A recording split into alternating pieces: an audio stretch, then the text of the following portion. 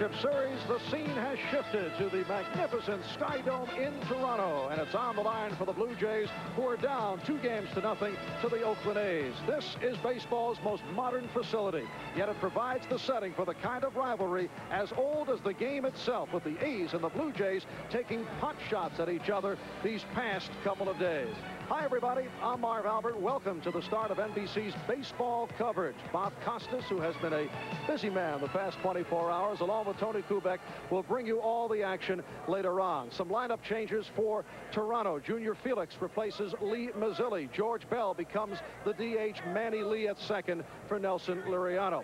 Tonight's pitchers for Oakland: Storm Davis, 19-7 this season despite that high ERA, but the A's usually score when Davis pitches. They've been getting him runs. For Toronto, Jimmy Key, he's been bothered by a tired arm. He's had a disappointing season, 13-14 and a 3.88 ERA. And suddenly things are heating up. There has been bad blood the last couple of days between the Toronto Blue Jays and the Oakland A's. Ricky Henderson, the focus of some of the anger on the part of Toronto players in the midst of stealing 4 bases in Game 2 on Wednesday to make it 6 stolen bases in 2 games. He came in standing up on one of his steals, which was not appreciated by catcher Ernie Witt. I think the biggest thing was the way that he pulled up short of the bag and just kind of tiptoed around it and touched the back side of it, like just laughing at me. And, you know, that's fine. I mean, I didn't have a chance of throwing him out anyways, and that's why I didn't throw the ball.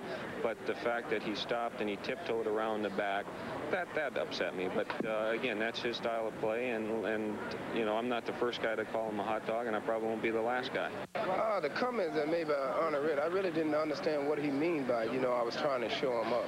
I think I got a tremendous jump on that pitch. You know, I looked back and he wasn't throwing the ball, so I just raised up and slowed down to get in second base. So I really didn't understand what he was talking about. So with his comment based on, I think he's really just trying to boost up the team, focus on the guy that is probably hurting him, and I've been doing it on the base path. Now, in Oakland, fans of yours refer to you as a stylist or a flashy player. Others say you're a hot dog in the strongest sense of the word. Which is it? Is it hot dog or stylist? I don't really know what hot dog really means for as a ball player is going out doing his job. Stylist, I have my own style for as the way I play the game and what makes me go out and get my best. Well, if you're a fan of the Oakland A's, Ricky Henderson can affectionately be labeled as a hot dog. One other moment in Game 2 that bothered the Blue Jays. They were annoyed that Dave Parker took his time in circling the bases after hitting this home run. The Blue Jays felt that he was showing them up. Parker also stood and admired his work, which upset Toronto third baseman Kelly Gruber.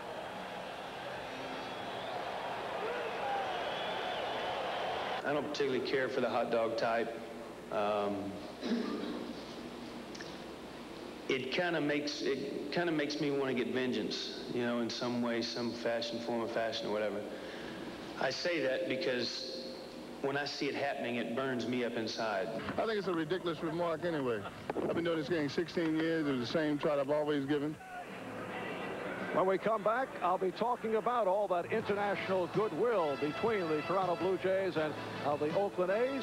Back with our American League playoff analyst, manager of the Texas Rangers, Bobby Valentine.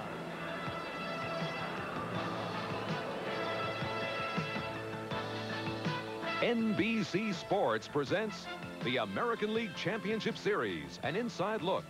Brought to you by Honda, who invites you to test drive the new Accord. You have to drive it to believe it.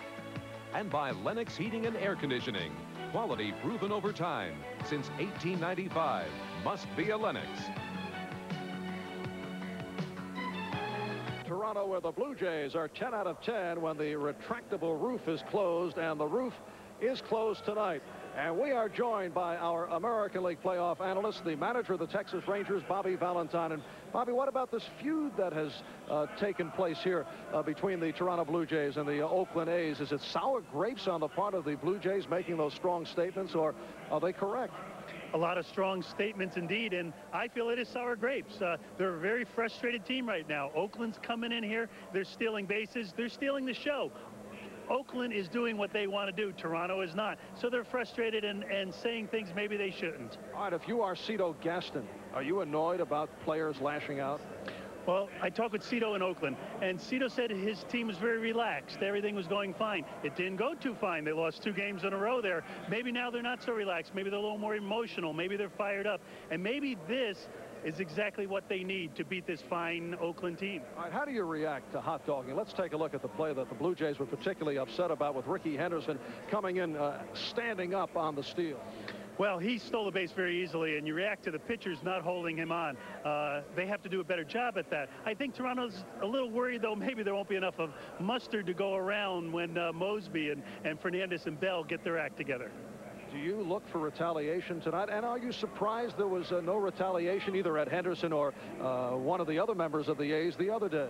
Well, I think it's more like they'll hot dog back. I think if George Bell hits one over the fence, he'll stand at home plate. If Tony Fernandez makes a great play, he'll do his thing, and that's the way they'll get back at the Oakland A's. Well, Jimmy Key is the Toronto pitcher this evening, and among the positives with Key, he's very good at holding men on base. Will this play into tonight's game? I think it definitely will. He can break the momentum of a base runner. His move to home looks like a move to first. I think McGriff will be the guy who'll have to throw the guy out at second base rather than the catcher, because he can pick a guy off first. What do the Blue Jays have to do to win tonight? Well, I think it's very simple. McGriff and Bell, they're 3 for 16. They have 2 RBIs between them. They have to get their act together. They have to hit. That's why they're here, and they have to continue to do it. Yes, McGriff particularly has been silent since early September. Do you see the series shifting back to Oakland? Well, the only series that will be in Oakland is the World Series if the Blue Jays do not win tonight. Tonight's a must-win for the Jays. All right, Bobby going way out on the limb. If the Blue Jays don't win tonight, it'll be over, you're saying, tomorrow. All right, Bobby Valentine, our American League playoff analyst, will be back here in Toronto in a moment.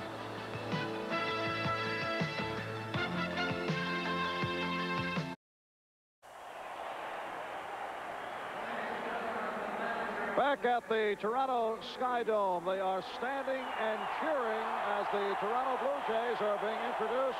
The manager of the Jays, Cito Gaston, receiving an ovation. Field, Mosby. And now the starters being batting introduced second by in public left address field, announcer number Murray 3, Eldon. Mookie Wilson. Batting third, the first baseman, number 19, Fred McGriff. Batting fourth, the designated hitter, number 11, George Bell. Batting fifth, the shortstop, number 1, Tony Fernandez. Batting sixth, the catcher, number 12, Ernie Whitt. Batting seventh, the third baseman, number 17, Kelly Gruber. Batting eighth, the second baseman, number 4, Manny Lee. Batting ninth, in right field, number 54, Junior Felix. Pitching for the Blue Jays and warming up in the left field bullpen, number 22, Jimmy Key. Ladies and gentlemen, the 1989 American East Division champions, your Toronto Blue Jays.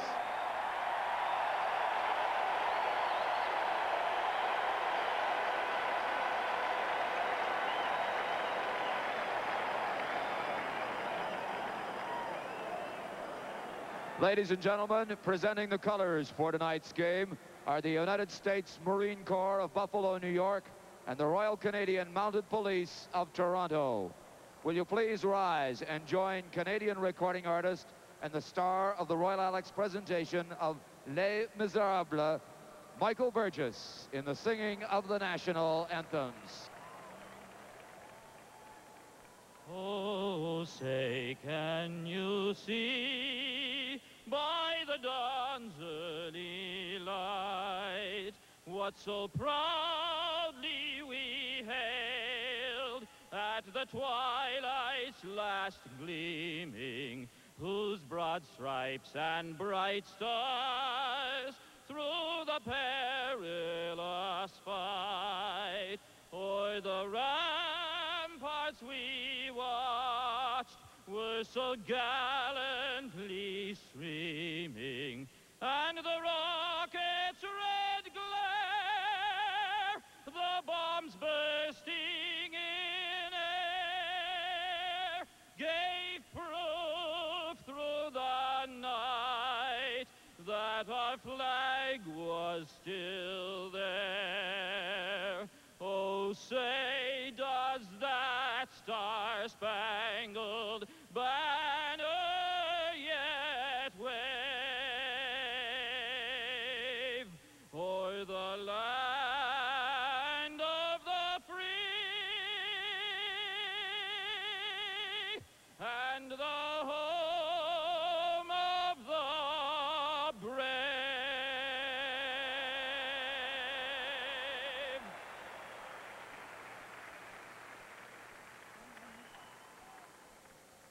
Oh, Canada, our home and native land, true patriot love in all our sons' command. With glowing hearts we see thee rise, the true North strong and free. From far and wide, oh Canada, we stand on guard for thee. God keep our land glorious and free. Oh, Canada, we stand on guard for thee. Oh, Canada, we stand on guard for thee.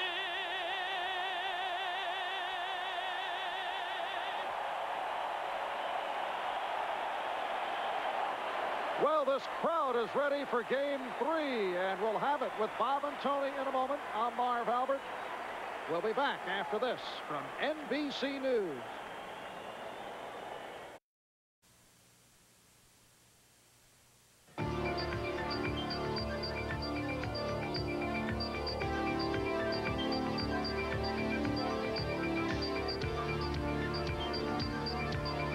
At times, he seemed like Superman.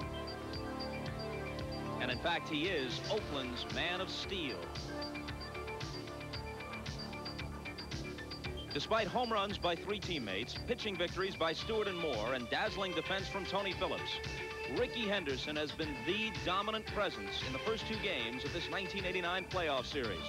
Eyes darting, spikes flashing, body hurtling. He's been everywhere, and always at the right time.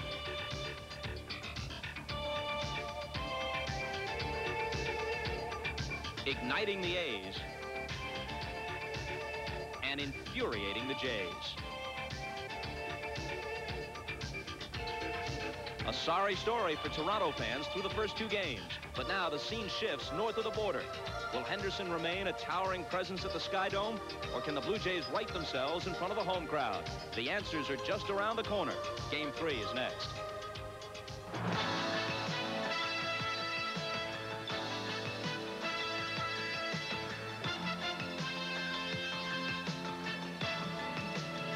NBC Sports welcomes you to the SkyDome in Toronto for Game 3 of the American League Championship Series. The defending league champion Oakland Athletics against the Toronto Blue Jays.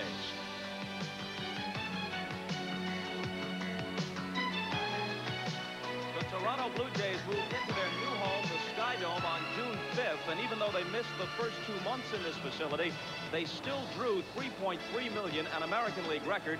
They might break the Major League record next year. They are wild about their Jays, and they should be roaring here tonight. Hi, everybody. Bob Costas, along with Tony Kubek. The question is, can Jimmy Key and company give them something to cheer about? Key 13-14, but a winner of 6 of his last 7 decisions against Storm Davis, 19-7 for Oakland. When you're in sports, Bob, you should never put too much emphasis on one opposition player. There has been a lot of that with Ricky Henderson, and he well deserves it over the first 2 games.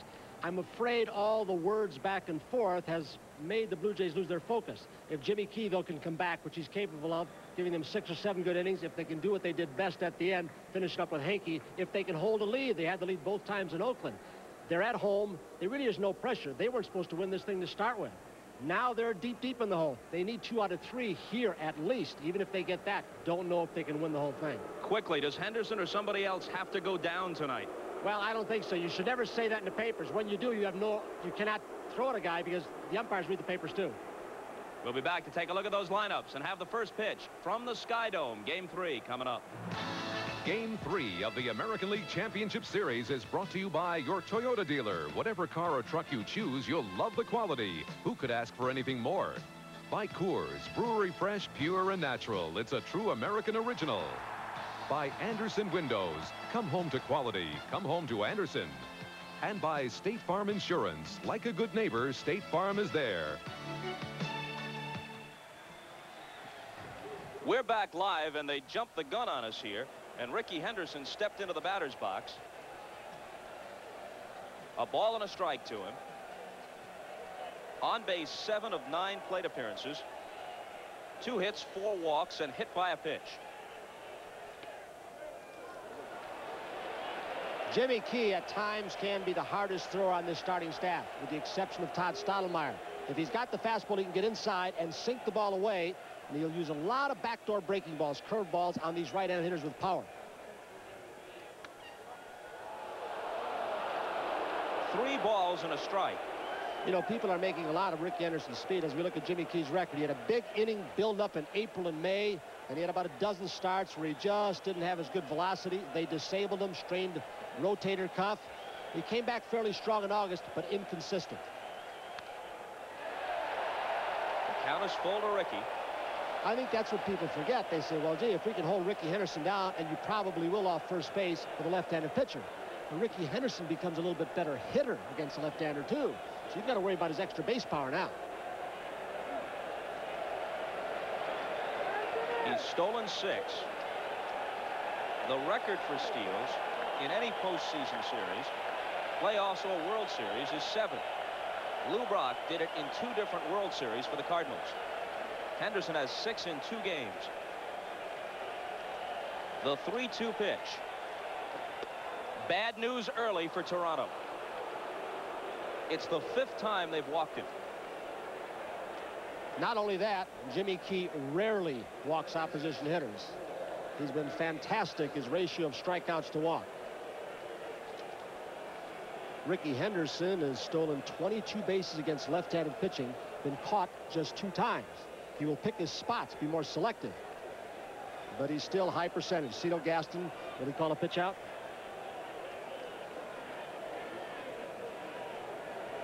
Now they have a hold-up from something. Cito Gaston not on the phone to his bullpen. Dale Ford, the home plate umpire, going over to the dugout. I don't know if it's the banners in center field. It might be. There's some white banners with red lettering hanging down just above the fence. I don't know if that means they're going to try and clear them, which would be in a right-handed hitter's view, I would think. While we have a chance, a quick look around the SkyDome. It's 328 down each line, 375 into the gaps, 400 to straightaway center field. The scoreboard way out in center is the largest in the world, 33 feet high, 135 feet wide, surrounded by what will eventually be a 70-room luxury hotel. It won't be open for a couple of months yet. There's a Hard Rock Cafe here, about 20 restaurants that are beyond your usual ballpark concession stands, a movie theater, a health club, a miniature golf course.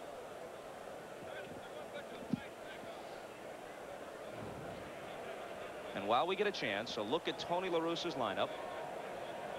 Henderson at the top, of course, and he began the game with a walk. Carney Lansford to follow. He's at the plate now. Jose Canseco hitting third. Mark McGuire in the cleanup spot. Dave Henderson has had 3 hits, 2 for extra bases in center field. Steinbach to catch. Parker the DH, hitting 7th against the left-hander. Phillips the switch hitting second baseman, and Gallego back at short. He played game 1, Weiss game 2 in Oakland.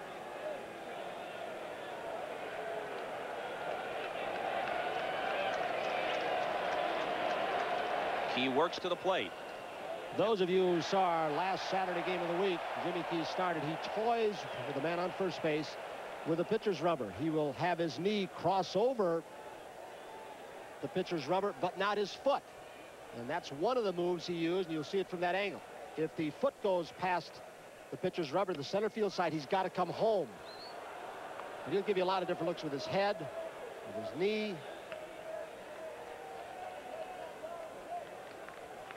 It's a paralyzing kind of move for a runner at first because it gives the illusion that the foot is crossed over, when in fact only the knee has, which allows him to make a move to first. Ricky back. With 77 steals this year, Henderson was caught 14 times, 6 for 6 in the playoffs.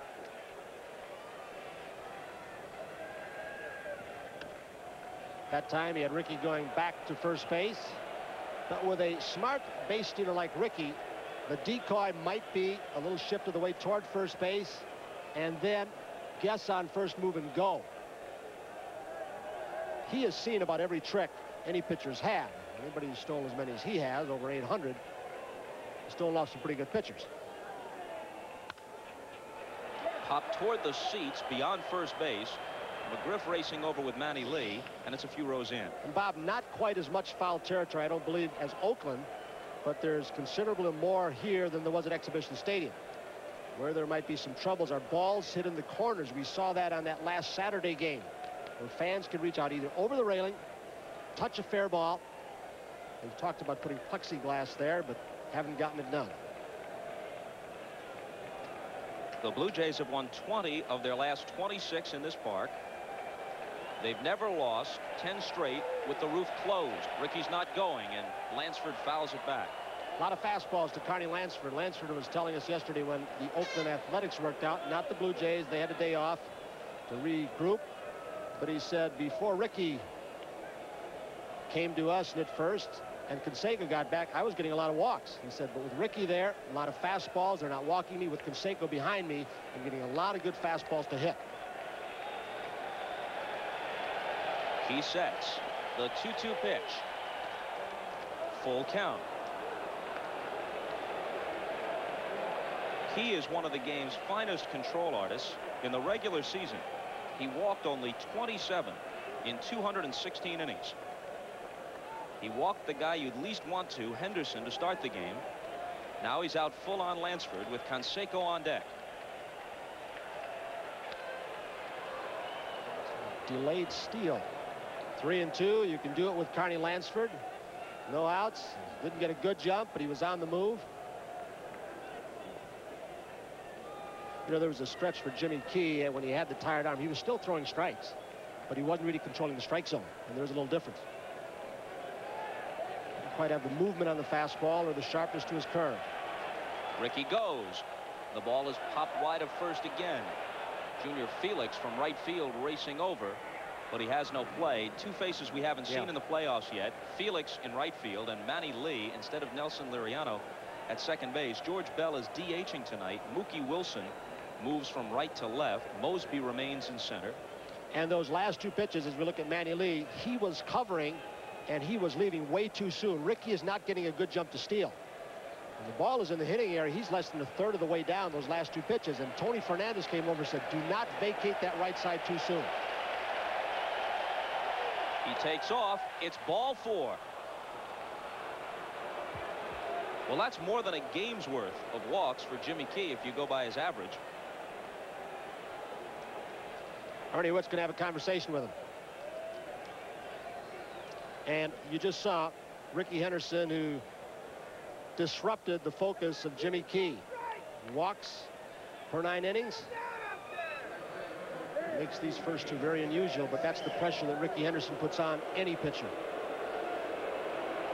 Now Canseco. And the A's have grabbed the 2-0 lead without his help. Missed half of game 2 with a migraine headache. 0 for 5 in the series. As you see, 4 strikeouts. And 0 for his last 23 postseason at bats. Now Ricky becomes dangerous against a left-hander. What a lead he's got. Oh, my. Fly ball right field. Junior Felix has it lined up. Henderson back to tag. Lansford tagging at first, only to draw a throw. Oh, no. Felix uncorks it for third, misses the cutoff man, and it's a fundamental mistake right off the bat by the Toronto Blue Jays. They did some of that in the first 2 games. 3 balls falling in the outfield that might have been caught and did not been misjudged. A terrific talent, 21-year-old Junior Felix out of the Dominican Republic. There is no way he's going to get Ricky Henderson, and he throws an infield fly, and it allows Lansford to go to second base. Removes the double play, and I told you earlier, this is a team that does hit into a lot of double plays. And McGuire susceptible to that, but the double play no longer in order because they failed to hold Lansford at first. Infield will play back and concede it. Fouled off. You know, Canseco hit that ball in right field. Manny Lee was standing on second base. I mean, the whole right side was open, and you could probably see at the top of your screen in our replays when that ball was hit. But Ricky is disrupted and got this whole team on edge. McGuire 4 for 8 in the series with a double and a homer. And again, Lee was lurching towards second base in behind Lansford as Key worked to the plate. And I don't know why, because, you know, he's not going anywhere with third base occupied. Sure, he's trying to hold him a little closer so he can't score on a base hit. But you end up holding him close, and the guy shoots one through the right side, and you don't even get an out of it. Here's the 0-2 pitch. Up high. And McGuire's been locked in. He had a good September. 3-hit ball game the other day.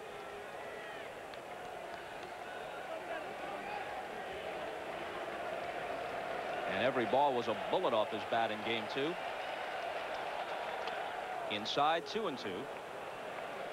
Bob, the Oakland A's played 4 games in year after the All-Star break. And they hit 7 home runs in those 4 ball games. Was open at times. So Tony La Russa has more than Ricky Henderson. Bash brothers been somewhat silent so far. In the air to right. It's Felix's play as Henderson tags. Lansford does the same. Junior throws for third. Lansford has the ball hit him and kick off to the side. Henderson scores, and it's 1-0 Oakland without benefit of a hit.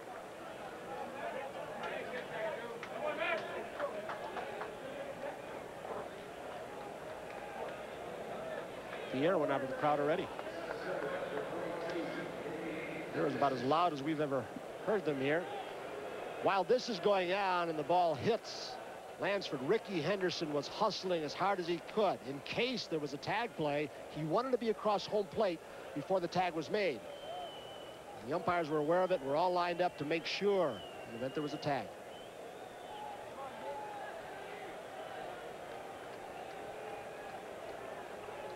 So the A's score first for the first time in the series. A ball to Henderson, who had a homer in game 1 off Steve.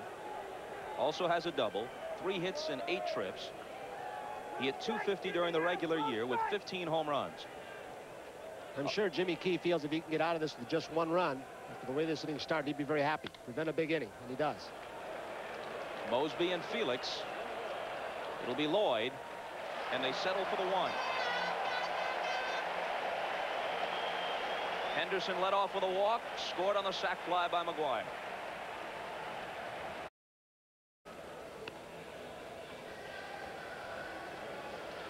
Cito Gaston down 2-0, sends out this lineup. Mosby, Wilson, McGriff. Bell in left field the first 2 games. DH is in the cleanup spot. Fernandez remains 5th. Witt will catch. Gruber at 3rd. Manny Lee, a switch hitter at second base, makes his first appearance. Junior Felix, who also hits from both sides, plays for the first time in right field, hitting 9th. Against Storm Davis, a perhaps deceptive 19-7. Check the ERA. He also allowed more hits than innings pitched by a substantial number, and had a modest strikeout to walk ratio of 91-61. Except the last 2 months, or at least 6 weeks, he might have been their best pitcher. You know, the strangest part about this lineup is the man who isn't there for the Blue Jays, Nelson Liriano. He's been on base 4 times, 2 walks, 2 stolen bases, hit the ball hard. Phillips robbed him, and he's not starting. He took batting practice. He's not hurt. I mean, he's a guy with Mosby and Mookie Wilson struggling with low on base percentage. I might have let him off.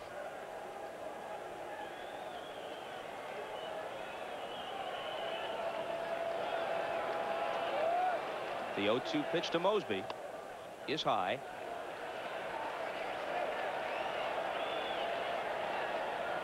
Ten base hits for Toronto, only 1 for extra bases. Witt's home run. Mosby bounces one down to McGuire. He short hops it and makes the play himself. And yes, Storm Davis, like all the other right-handed starters, throws a forkball.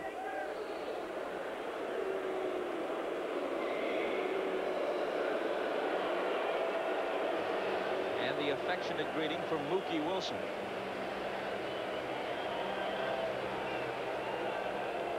Two for 6 in the series. 298 as a Blue Jay.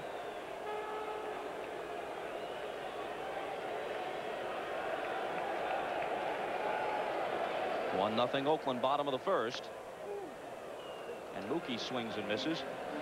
Talked to Ray Fosse, now one of the Oakland Athletics broadcasters, who caught some great staffs, and he said the last time out against Kansas City, Storm Davis going for his 20, threw harder than he did all last year and all this year. But a good curve, forkball, little sailor or cut fastball.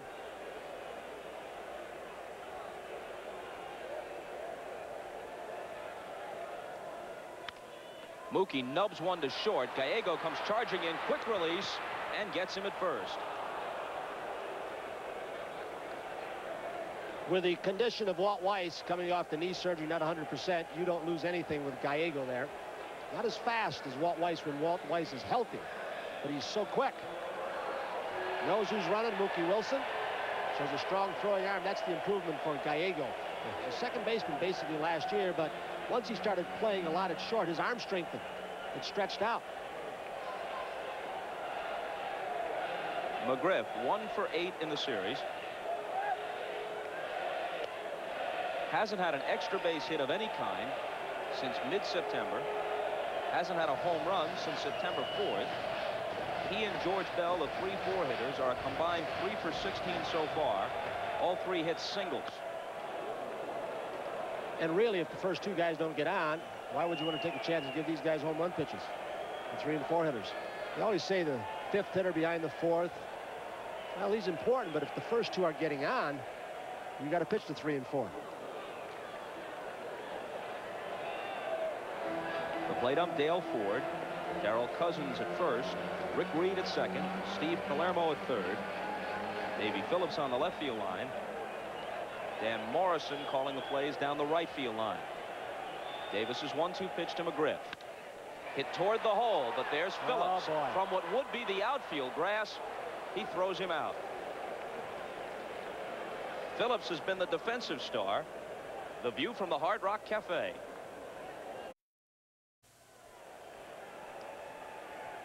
Steinbach, Parker, and Phillips in the top half of the second. And Jimmy Key's first pitch is a strike. Steinbach had the single in game 1. He struck out his other 3 times. Hasse played the second game. Off speed pitch. Hit to Fernandez. What hands he's got. He could short hop a rattlesnake. Made only 6 errors all year. He did not have an easy hop either. There are times Tony will take that backhanded and throw on the run. If you remember Roy McMillan, who used to surround the ball and get his momentum going toward first base, that's who Fernandez just looked like. Made it look easy, didn't he?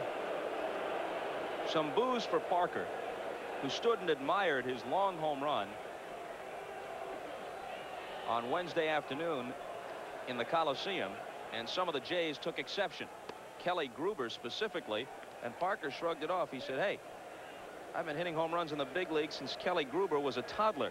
I don't care what he says. Key's 1-0 pitch. They check at third. Nope.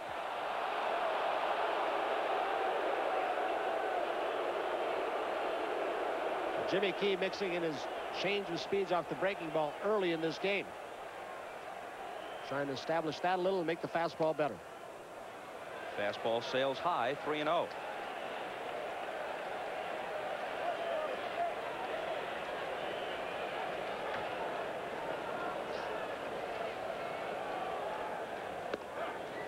Right down the middle. Parker hopeful of making his 3rd World Series appearance. 79 for the Pirates when they came from a 3-1 deficit and beat the Orioles. Last year for the A's when they were upset by the Dodgers. The bat shatters. In comes Mookie Wilson, and he makes the catch.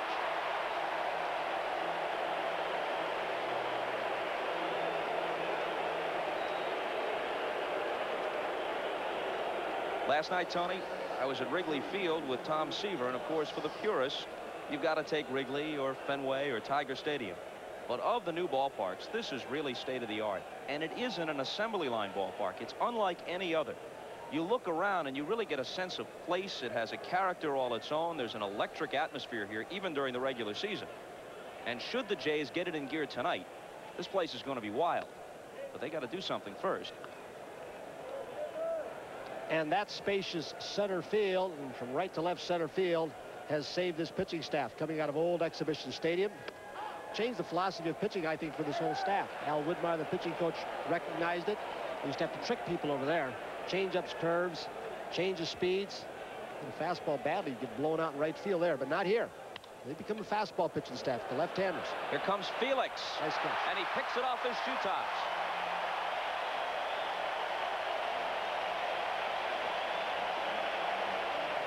So a 1-2-3 second with the help of a nice play by Junior to cap it.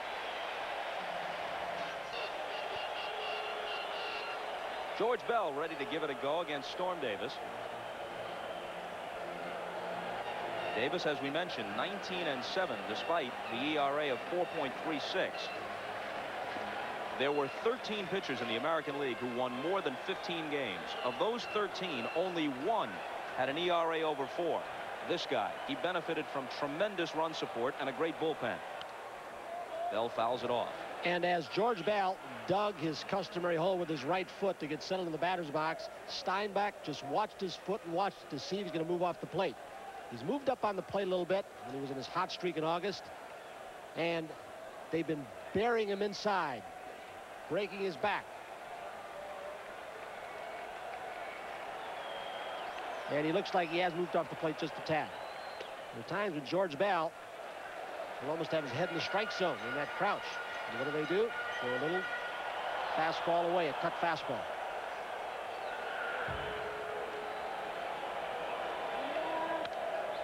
In on his fists, and he's behind on the count, 1-2.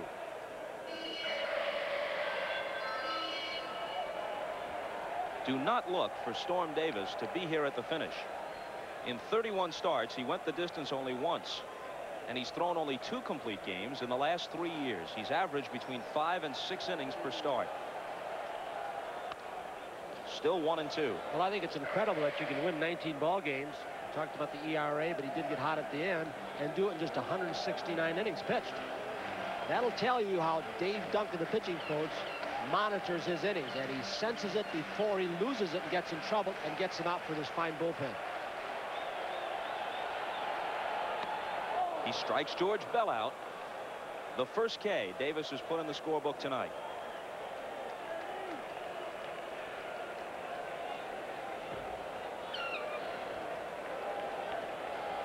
From up top, you'll see the location, in or out. It's a little cut fastball. Used to be called a slider probably years ago. Breaks 6 inches maybe. Very hard.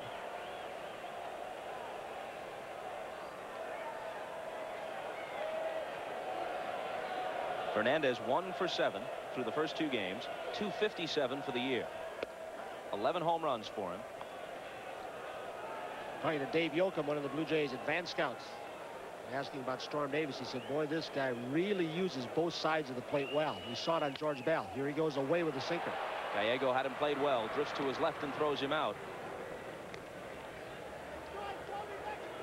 5 straight retired by Storm Davis to open the game. Dave Duncan. keeping the charts. I don't know if there's a pitching coach, or maybe now, but when he started as a pitching coach, Cleveland and the White Sox for La Russa, that he was so sophisticated as far as and meticulous with records and location and change of speed and watching the speed from the speed guns. A ball to Witt, whose game-1 homer off Dave Stewart is the only extra base hit the Blue Jays have in the 2 games so far.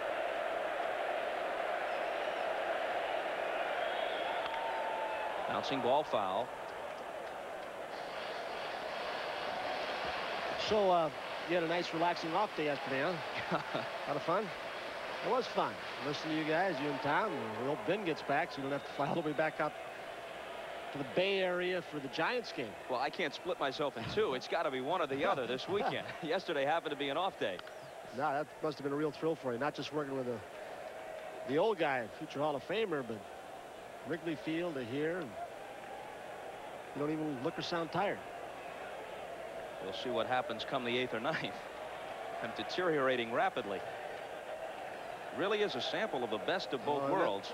You know, Wrigley, the classic park. And you have to tip your cap. If you're going to be in a new park, this one's really something. The 1-2 pitch. Struck him out. What location he's at so far tonight. 6 straight retired. 2 strikeouts in the second. Back after this from your local station. Championship Series is brought to you by your local authorized Porsche dealer. And by Anheuser-Busch. We brew our fine quality beers to be enjoyed responsibly. Remember, know when to say when.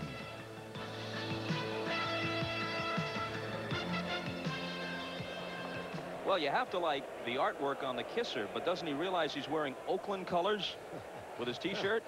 Kind of spoils the effect.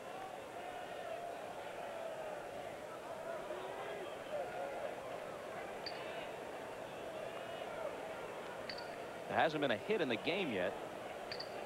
The A's got a run in the first without benefit of one. Here's Gallego, the number 9 hitter. An off-speed pitch in for a strike. Henderson walked, so did Lansford. They each moved up on a Canseco fly ball to right. And then Henderson tagged and scored from third as McGuire flew out to right. 0-2 to Gallego. When Jimmy Key is at his best. He walked the first 2 in the ballgame, as Bob said. You see a tremendous change of speeds pitcher on his fastball, on his curveball, and when he gets the right-handers looking away for the little sinker or turned over changeup, he busts them inside. Master changing speed and location. There's his first strikeout as it burrowed in on him.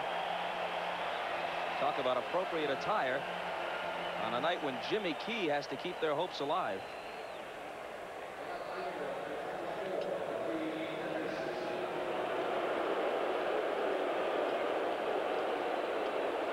As far as we are aware, there were no warnings issued. Talked to the supervisors and umpires before this game started with the war of words through the newspaper. I think they felt that was enough, but they don't have to give warnings anymore. Henderson on base 8 of 10 trips. You know, all that publicity probably worked to Ricky Henderson's favor. Now they may be afraid to come inside on him if the ball gets away and hits him. There may be a warning or an ejection, although that might be a little severe. You want to move a guy off the plate, you better be quiet about it. Just go about your business and not hit him. Do the brushback pitch. The thing to keep in mind about Ricky, even as you say to yourself, don't walk him, it's as good as a double. Don't let him get on base and disrupt everything and pick up the pace for his team. He has uncommon power for a leadoff man. As you see, he's dinged Key for 4 home runs head-to-head.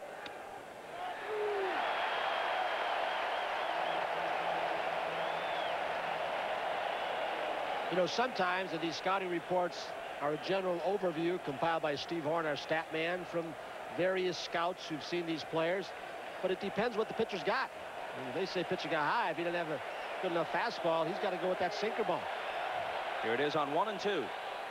Off-speed breaking ball outside. And I think most pitchers like Jimmy Key or Flanagan, those who are change of speeds and control, They want to know where the strengths of a hitter is, and they want to know the scouting reports, but they're going to watch the hitter's reaction to their pitches. If he's late, they may stay with a fastball. Inside and low, and they flirt with it again. 3-2. Jimmy Key a little disgusted. He thought he had the breaking ball when Ernie Wood caught it. It was out of the strike zone. Key may have felt that when it crossed the front part of the place, the plane, that it was in the strike zone. This guy's got a postage stamp for a strike zone, doesn't he?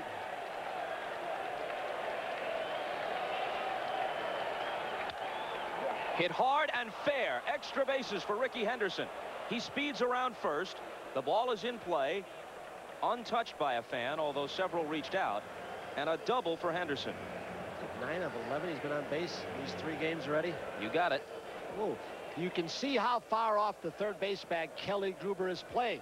It is something that the left-handers want him to do. Key, Flanagan, and when Cerruti was a starter, when they sink the fastball away to right-handers, they feel that more balls will be hit between Gruber and Fernandez. And they get burned down the line a lot when the guy changes up, misses the location. But that's where the left-handers want Kelly. Have we had some performances in both playoffs so far? Clark and Grace in the National League. Kevin Mitchell with a couple of home runs.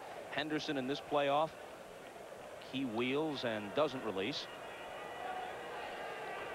Now both middle infielders left probably cheat a little closer to protect against Ricky stealing third. Gruber comes in a little bit closer. That's what's happening. He's going. Here's the throw from Witt. It's high and he's in there. That ties a postseason record, and he does it in 2 games plus 3 innings with his 7th steal. The quickness is incredible, and you can see Manny Lee holding him close. Doesn't even bother him. Fernandez holds his position. Kelly Gruber tries to hold as long as he can. Doesn't matter. The throw is all right. Witt had to throw over the top of the head of Lansford, so the throw went high, but it wouldn't have mattered if it was right in the bag. Gruber and McGriff will come in now, and they're creeping in the middle of the diamond to about halfway. Lansford lines it to center. In comes Mosby. It falls in front of him. Ricky clapping his hands as he comes trotting home. The man who scored more runs in this decade than any player has scored both runs tonight, and Oakland leads 2-0, and he has done more than put numbers on the board. He has imposed his will upon the Toronto Blue Jays.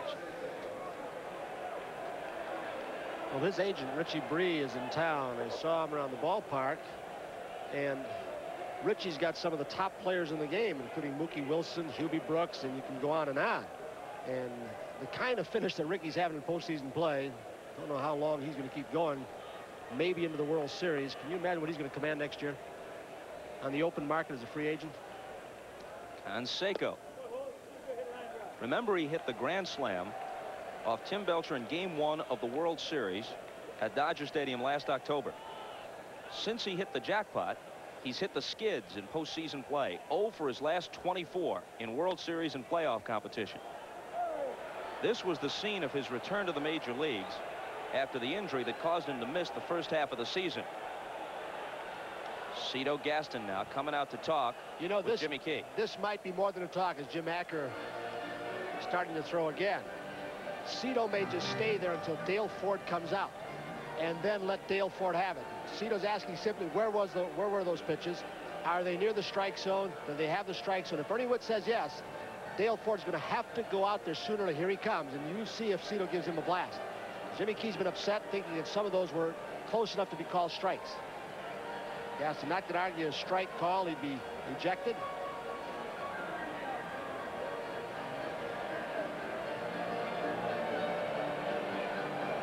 The most upset I saw Cito Gaston was the last weekend of the season, after he thought an umpire missed a call in Detroit, might have cost them a game, and he let some other umpires have it. They didn't clinch this thing till the second last game of the season. Tony, let's flash back quickly to that home run by Canseco in Game 1 of the World Series against Belcher. Gave them a 4-0 lead.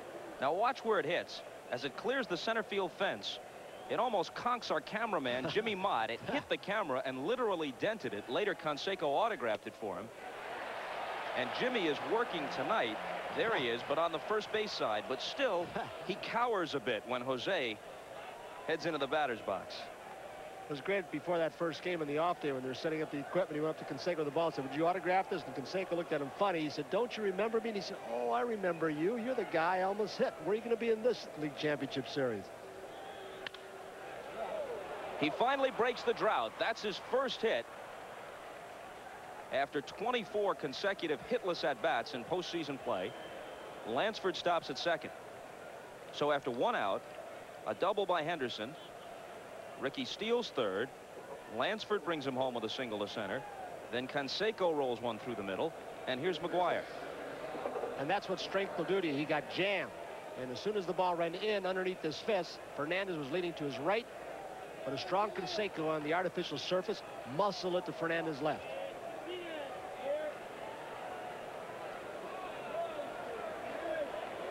McGuire had 3 hits Wednesday. A sac fly his first time up tonight. Doesn't get it. Canseco down at first. This was the scene of his return. First series after the All-Star break and his very first game back after missing half the season with the wrist injury. He proceeds to go 2 for 3 with a homer and 3 RBIs. 0-2. Manny Lee, every time somebody's on second, it's happening right now with Lansford. He's just stationed right within the stride of second base when the ball's going home. And you might get away with it with a McGuire because he's basically a pull hitter. But you leave so much open through that right side.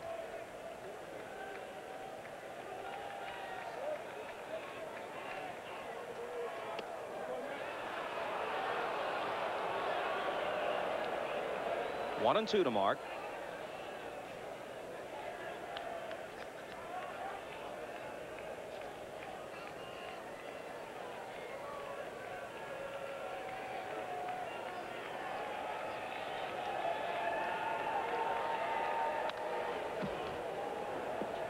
If there's a Bay Area series and Ricky's doing his part to make sure Oakland gets there, the Giants tied up at 1 with the Cubs. Game 3 tomorrow.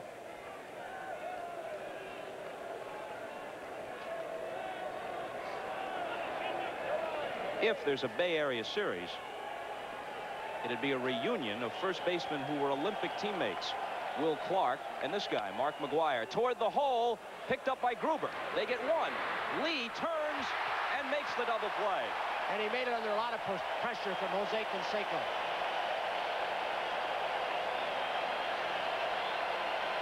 Nice play, Gruber. The ball's out in left field.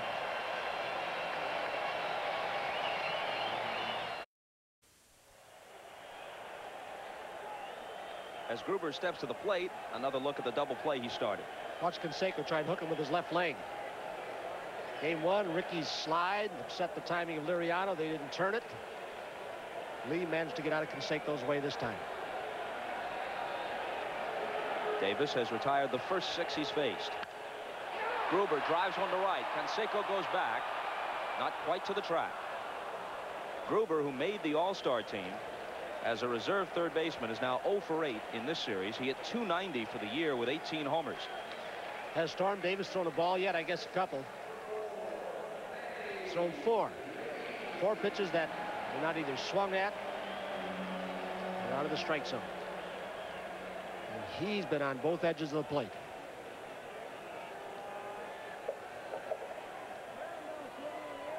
Manny Lee, a converted shortstop. At second base, not too many are going to get a chance to play short with Tony Fernandez around.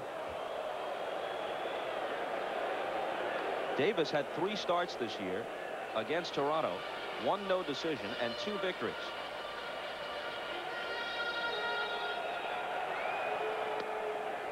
Manny Lee doesn't bunt a whole lot, even from the left side. He's not a real fast runner. He's got good quickness, but Lansford and McGuire were up close looking for a possible bunt.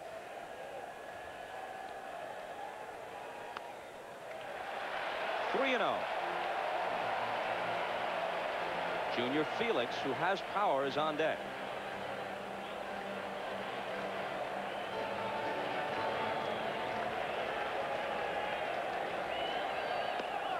In there, 3-1.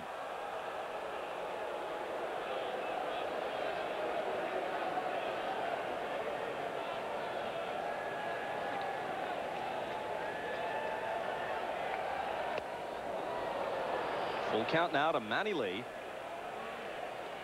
I think I've got to make him throw a strike right there when I'm hitting 8th or 9th in the lineup, and he went 3-0. I'd force him to throw 3 straight strikes. He's come back to run the count out full.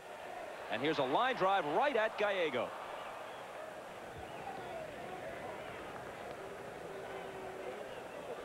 So let's see if Felix can break Davis's string.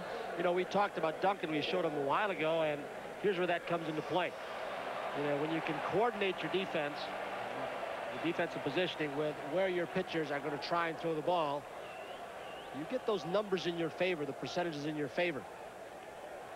And he's one of the best. Whitey Herzog may be the best in the major leagues with that big ballpark, because Whitey keeps all his own charts.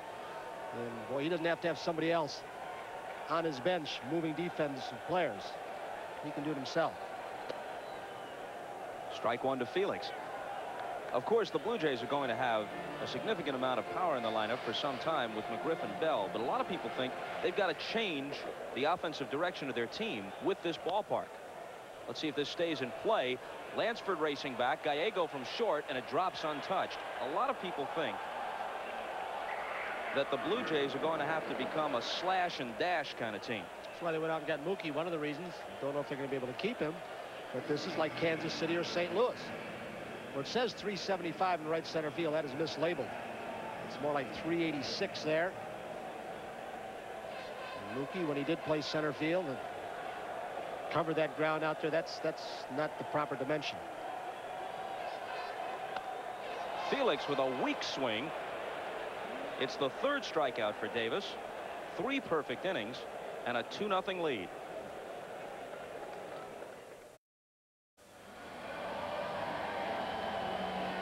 Jimmy Key back to work in the 4th and trailing 2-0. You can divide his season into 3 very distinct parts. He opened strongly. From opening day to late May, he was 6-2. Then, as it became apparent that his shoulder was weakening and bothering him, he went through a stretch from June 1st to early August when he went 1-11. They sat him down for 15 days with a tired arm, and he bounced back strong, winning 6 of his last 7 decisions from mid-August to the end of the year. What happened was April and May, he was on just under a 300 inning pace for the season. Just a little over a year removed from elbow surgery. And one of the reasons he is because the bullpen is performing so poorly. Tom Hankey wasn't doing well. Dwayne Ward wasn't doing well.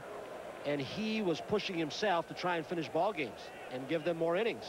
And it ended up hurting him. Tom Hankey along with John Cerruti.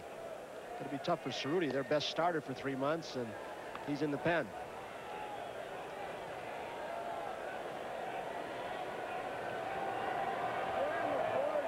The 1-1 pitch to Dave Henderson. 2 balls and a strike. Check it. A called strike 2. Dale Ford taking his own sweet time about making the call. 1-2.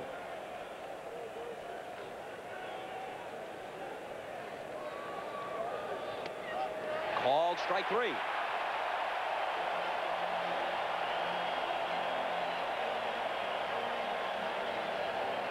A little fastball that started inside, appeared off the plate, throws Henderson and tails back in.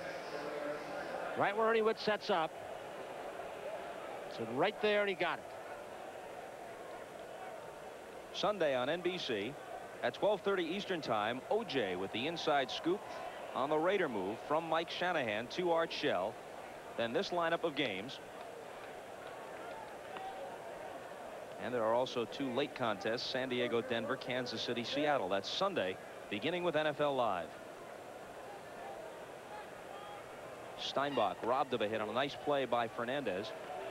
You talk about 3 different kinds of seasons for Jimmy Key. How about 2 for him? Outstanding up in the All-Star break at 300. And after that, he was asked to catch a little bit more and play some other positions. Whoa. He gets under 1 and doesn't get all of it. Mookie Wilson toward the line to make the catch. Well, he put a good swing on that baby. In this ballpark, you never know when it's going to carry or not. It's even more unpredictable when it's open and there's some wind. And there were times where Freddie McGriff would crush the ball to center field and it would die. Other times, as when Oakland was here for those 4 games, the ball was carrying. Our best guess is it'll be open for the early afternoon start tomorrow and then closed for the late afternoon game Sunday, assuming there is a 5th game. Key to Parker. Well, don't you think it's going to have to be a little bit warmer than it was this afternoon? Because you were on your way back from Chicago, but it was windy and cold. Don't know what the exact temperature was, but if they kept it open tomorrow afternoon, you'd be freezing in here. Well, they're a hardy lot. These are Canadians. They're used to this.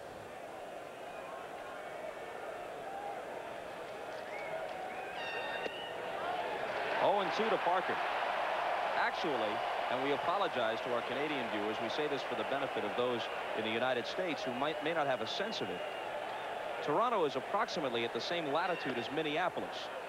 Not that Minneapolis is the balmiest city in the United States, but this isn't exactly the Yukon either.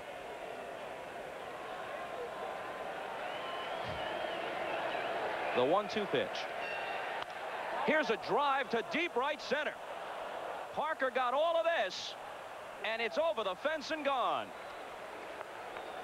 He got a hanging curveball from Jimmy Key that he just stayed with. Never gave an inch. Oh, he has a little glimpse over at Kelly Gruber as if to say, well, how about that, little guy? Whoa, a little staring contest. Oh, lead jump all over that 1 and 2 hanging curve. If you're going to gloat, you got to produce, and the A's have done all the producing in this series. Ernie Witt wanted it down and away, and it is up and away. That showed you the height. This will show you the location. Almost down the middle. So Parker, who had not hit a home run in over 90 at-bats in playoff and World Series competition until Game 2, now has homered in consecutive games of this series. 3-0 Oakland. Phillips drives one toward the gap. Felix over, and that'll do it. One hit, but it was a big one. Another look from the top of the dome.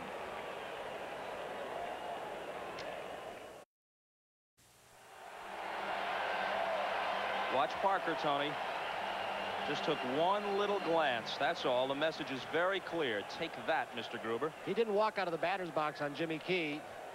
He started into a trot right when the ball left the bat. Maybe because he wasn't sure it went out. I mean, Kelly Gruber's a very tough kid. About 195 pounds, very compact. But I'm talking about Dave Parker at about 245 or so.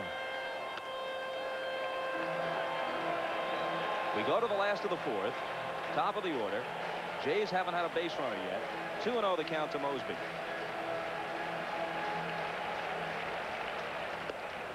It'll be interesting to see what happens to Dave Parker next time he comes up. And again, you start talking about the olden days. They're gone, folks, but some of the things gotten away with now could not have done years ago. But this whole team styles. Ricky and Dave Henderson, Dave Parker. Lloyd has a flair at times when he's playing well. Let me ask you this question. If somebody does go sprawling, maybe more than once, here's the 3-1 pitch. And Mosby's aboard, the first Toronto base runner. If they do knock a couple of them down, and there is a brawl, he'll be the first one out there. Okay. That's what he was when his hitters were getting knocked down every time George Bell would go out. Cito was there pulling people off him. He's tough. But you run out of matchups from Toronto's side. Out comes Canseco. Out comes Parker. Out comes McGuire. The emotional level gets such, and we're not trying to drum something up that may not even happen. But you're so emotionally involved, if you think somebody's poking fun at you or belittling you, you don't care how big they are.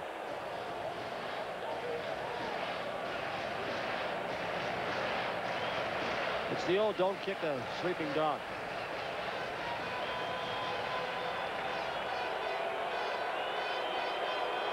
Wilson at the plate. Lansford in close. A ball and a strike to Mookie. You know, 3 runs down. Steinbach, a good arm, very quick release. See for Mookie. Lansford up tight. But it doesn't completely take your running game away, but it sure puts a big dent in it, unless you're Ricky Henderson.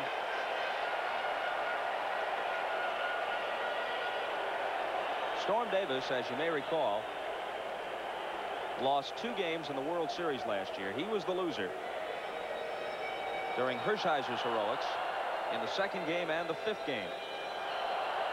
He did have 1 strong start in the league championship series, a no decision against Roger Clemens. That's out of play. A game Oakland eventually won as part of their sweep of the Red Sox. You know, Mookie's known as basically a fastball hitter. He likes the ball down a little bit. You know, you can beat the ball in the dirt on this turf and beat it out. But to this point, the Oakland pitching staff has been able to throw fastballs by him. I mean, he's still very late. And in spite of the fork ball, that pitch keeps you honest, keeps you late on the fastball. This is a team that basically pitches off their fastball, and that's Dave Duncan. Mosby at first, nobody out. The 2-2 pitch, a liner through the middle. There's Toronto's first hit. Mosby stops at second.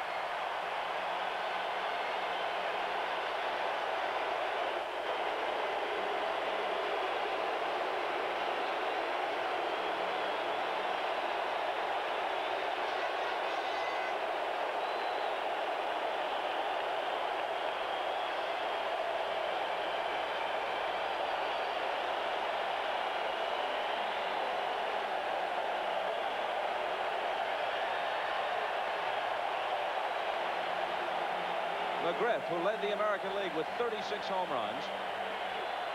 The tying run at the plate.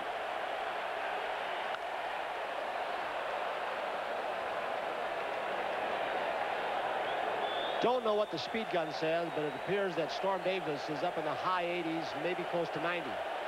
Freddie McGriff was late. That's got to be 88, 89, 90, somewhere in that area, I'd guess, Bob. It may even be on the slower gun, too. This is a base hit in front of Canseco. The bases will be loaded. It was hit so sharply that they play it 1 base at a time.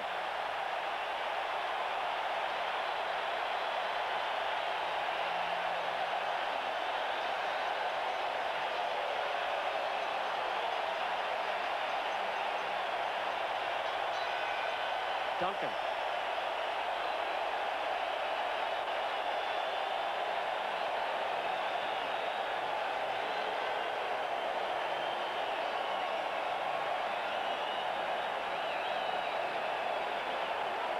They didn't have a base runner through 3. Then Mosby walked. Wilson singled. McGriff hit one right on the nose to right. They're loaded with nobody out. Cito Gaston has not seen many big innings for this Toronto Blue Jays ball club recently. You look through their lineup and you see some of the players, McGriff, Bell, Witt, Gruber capable. And they've gone several weeks. Game 8-1 against the Tigers. And they're staring at a big one right here if George Bell can do something.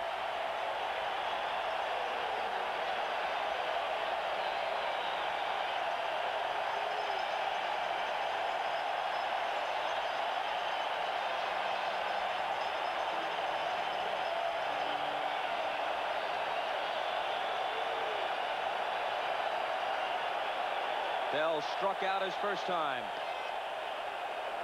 In the vicinity of the letters and a called strike.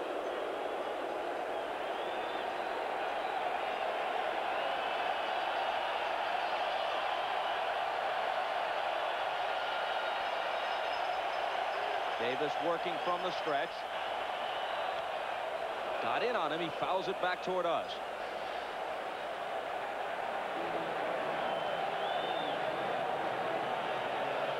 Pat Young with that good slider worked on a fork ball. Now Todd Burns ordinarily has a real good curveball. He's struggling with that late in the season. They're up for Tony La Russa.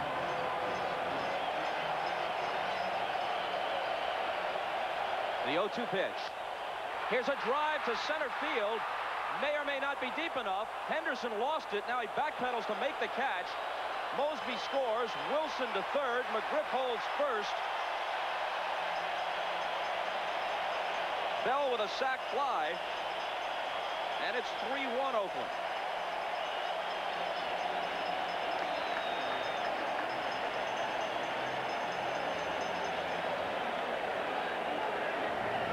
Dave Henderson has a history of trouble in dome stadiums. He had 2 or 3 balls fall right next to him in the Metrodome this year, and he confesses to having difficulty picking the ball up off the roof. I don't know if he has similar difficulties here, but he looked lost for a moment on that ball. Most dome stadiums, if you take your eye off the ball, run to a spot, you have difficulty picking it up out of the girders, which is what a lot of good outfielders do. Pick a spot, take a beeline. That last fastball to Bell was perhaps as hard as Davis has tried to throw. Wanted to strike him out or pop him up in the infield, and Bell was strong enough to get it to right center field.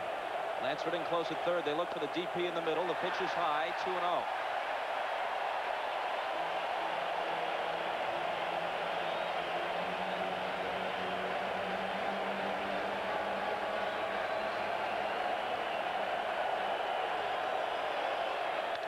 Hit sharply by the diving McGuire.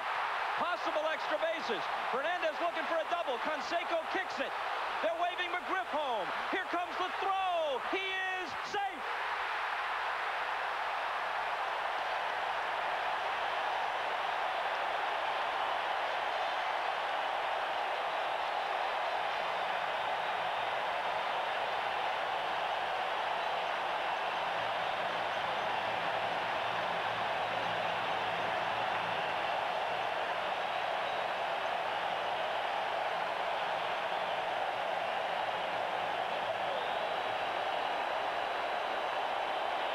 McGuire holding McGriff, couldn't get off the bag quickly enough on a ball that he might have fielded had he been in normal position. Canseco off the line trying to make a running stop and can't come up with it cleanly. And the Jays, playing aggressively, send McGriff home. Fernandez trailing the play, winds up at third with only 1 out, and here's Witt. Infield in for Ernie Witt. This might drop. Henderson charging. Toronto has the lead.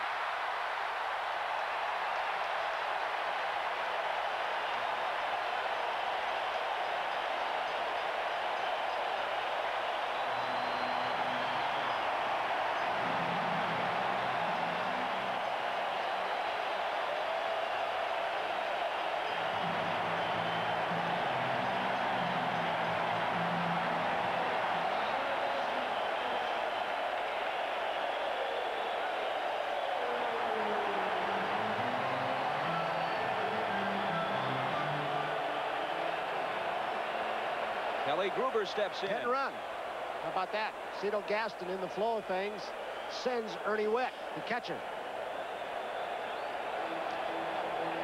Al Widmar, the pitching coach, next to him. Figure you got him on the ropes. Gruber hits the ball hard. Starts your catcher. Maybe create a hole.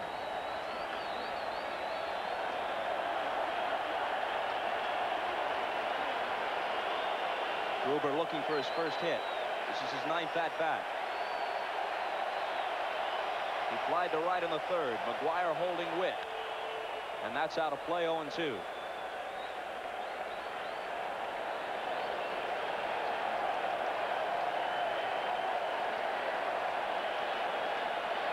I'll tell you, when those first 2 guys get on, we've seen that with Ricky and Lansford. When they get on, they set it, don't they, for the 3, 4, 5 hitters. That was Mosby with a walk and Wilson with a single. Changes the whole inning.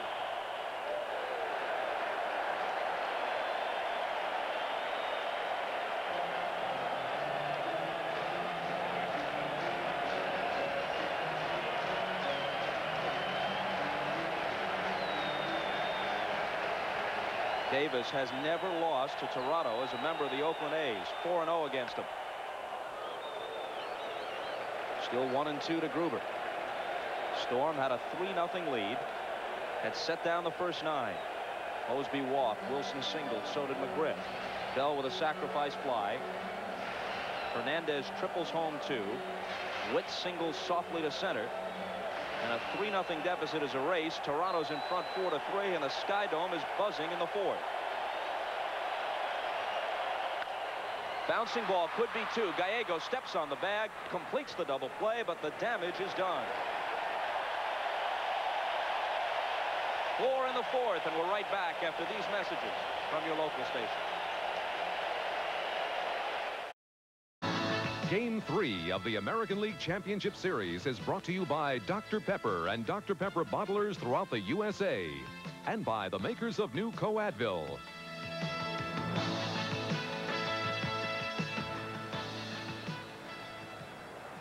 For the record, the ball Fernandez hit was originally scored a triple, which sounded fishy because Canseco kicked it along the line, and now they change it almost immediately to a double and an error. And yet, most right fielders don't have the speed of Canseco, and if he hadn't slapped it down at full speed, the ball's all the way to the corner. So it was a tough call for the official scorers. It was tough to give him an error. The legs look like they're a little bit better. He's having some problems running. That's why he's not stealing much. One of the 4 runs in the inning for Toronto, unearned. Suddenly, Key has the lead. The pitch to Gallego. A high fly ball. Mosby coming in center for the first out. One of those situations when your team takes over the lead, coming back as emotionally as they have in front of the SkyDome crowd, you want to shut them down and get your team back at bat as quickly as you can so they can perhaps try and tack on some more.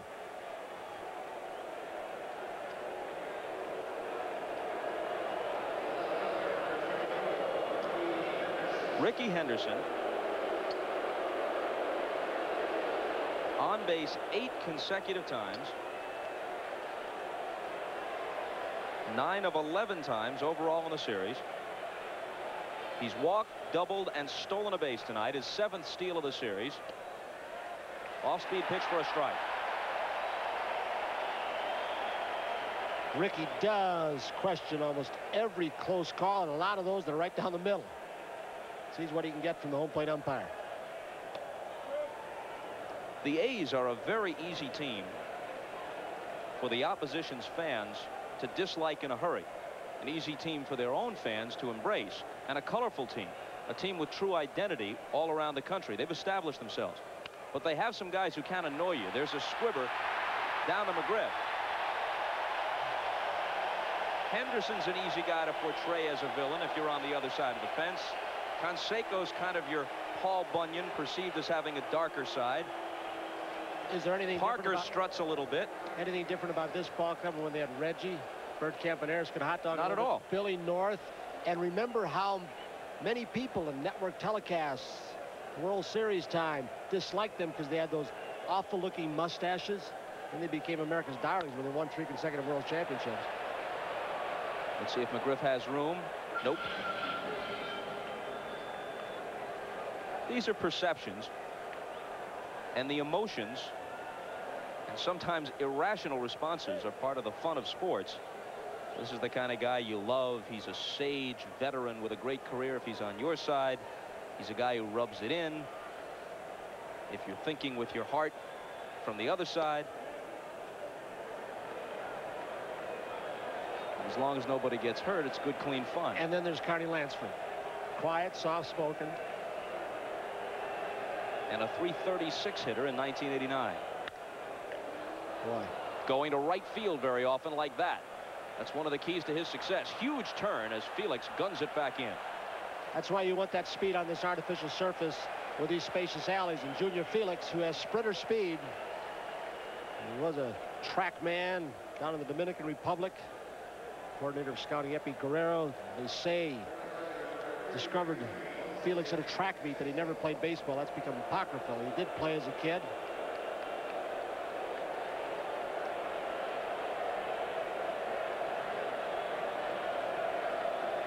Canseco. Fly to right. Singled up the middle. Lansford at first. Has walked and singled twice. Oh.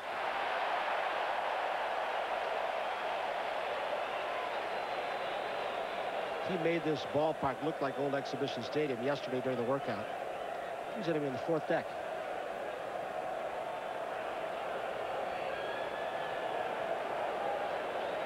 Is that the right number of digits? 1-900 no way Jose.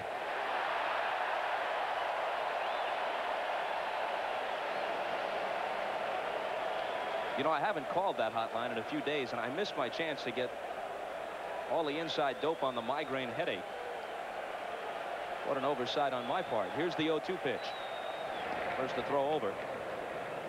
Thought in Jimmy Key and maybe Ernie Witt's mind too set the signal from the bench that Lansford, over 30 stolen bases this season, might be going, get in scoring position, or if he got thrown out, give Canseco a fresh count.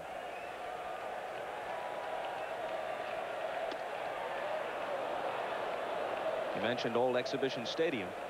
Canseco had a 3-homer game there last year. It was an extra inning game. It went 16. Aside from being strong, he's got a very good swing. He swings hard, but he's got an idea of the strike zone. That's his second consecutive base hit. And on both of those, Bob, Jimmy Key, I believe, got the ball exactly where he wanted to. Right underneath his fist. And he muscled one to the left of Tony Fernandez, his last at bat, and this one he muscles between Fernandez and Gruber. It's the A's 6th hit. The Blue Jays have 4, but all of them came in their 4-run 4th.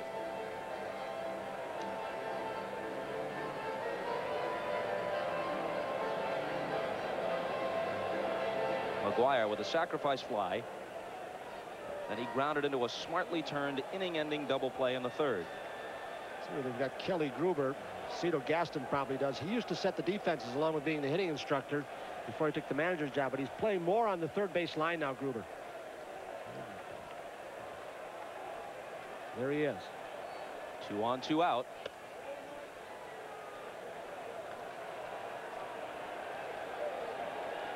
For some of that too is with a strong guy like McGuire, you want to prevent the double down the line so the runner at first base cannot score too. Give a little more ground to your left. Left center field. Mosby calls Wilson off. The A's strand 2 to the bottom of the 5th. 4-3 Toronto.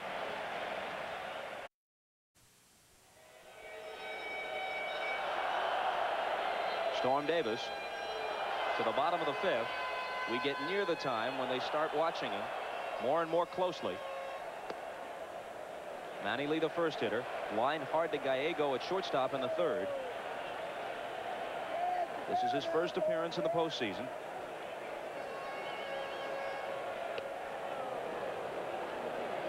For a while, Cito Gaston was playing Liriano a couple days, Manny Lee a couple days, just to try to keep them both involved. It's left-handers. He usually plays Manny Lee. Fork ball. Easy chance for McGuire.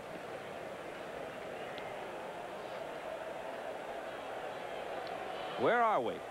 Well, someone getting a jump on a luxury suite in the hotels surrounding the center field scoreboard. Obviously one of our engineers. Does he know what that nap will cost him if he stays the night? Aren't those about $800? Each one's a suite per night. I guess there's a certain amount of tickets involved. A discount now, though, as you can see, they hadn't even made the bed, just a bare mattress, so they might, you know, knock it off to $500-600. Junior Felix fouls it off. This guy hit the first pitch he saw in the major leagues for a home run off the Angels' Kirk McCaskill this May. He had 5 or 6 weeks that were just extraordinary. Went up to Boston for a weekend series, inside the park grand slam, 11 RBIs in 3 games, 3 multi-hit games. Then little injuries started hurting him. His hand, his shoulder, he crashed into the wall in Yankee Stadium. Little ankle problem. He's a switch hitter. Another one of the fine young Dominican Republic ball players on this team. Oh. Tumultuous season in '88, suspended for half the year at Knoxville, their AA affiliate, for insubordination. Right center field. Canseco and Dave Henderson chasing it. It's really carrying. It is caught at the fence by Dave Henderson. Boy, do they underestimate his power? He's hit some balls. He hit one in Boston in right field halfway up the bleachers that people were saying only Ted Williams hit him there. He hit one in California, center fielder, the batting eye. The only other guy to hit one in the area was Reggie Jackson. Hit him very shallow. The ball was hit very, very high. A nice, nice catch by Dave Henderson. He didn't take his eye off that one at all for fear of losing it. He went a long way. Junior Felix upper body, he looks like Mike Tyson. The very big arms. He weighs only about 170. Mosby grounded out. Then began the 4-run rally in the 4th with a walk.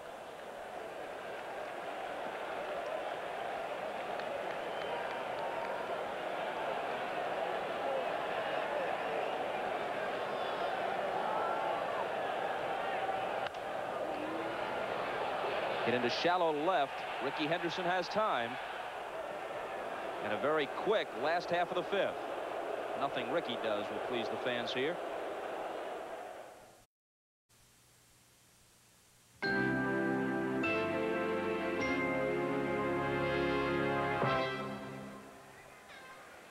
Watch where Dave Henderson starts from in center field. Shallow and over toward left center field. Felix hits it what looks like a gapper to right center. Henderson finds the wall, and his right fielder Canseco takes it about 2.5, 3 feet off the canvas. That was a long run.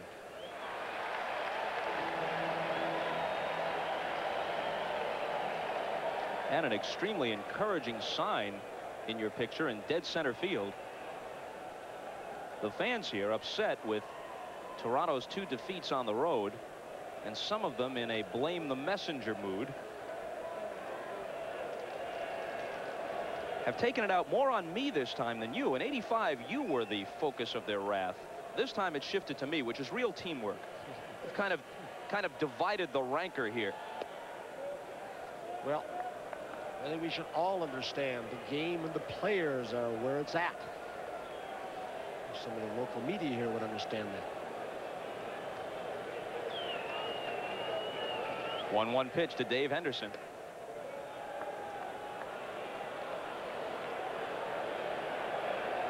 The Jays most certainly alive tonight. Trailing 3-0 early and in danger of going down 3-0 in the series, they rally with 4. He nurses that lead into the 6th. Falls behind Dave Henderson 3-1. Steinbach on deck, followed by Parker.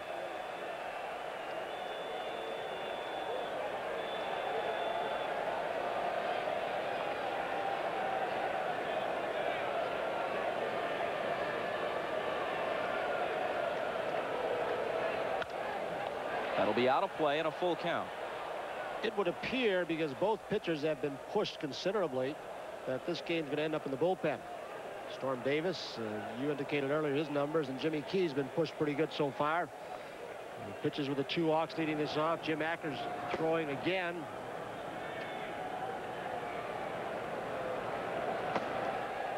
I'd like to have Key and maybe Acker, and they have to throw Wells in for a couple of hitters or so, and then get to Hankey. Here's a shot to right center. Mosby chasing after it.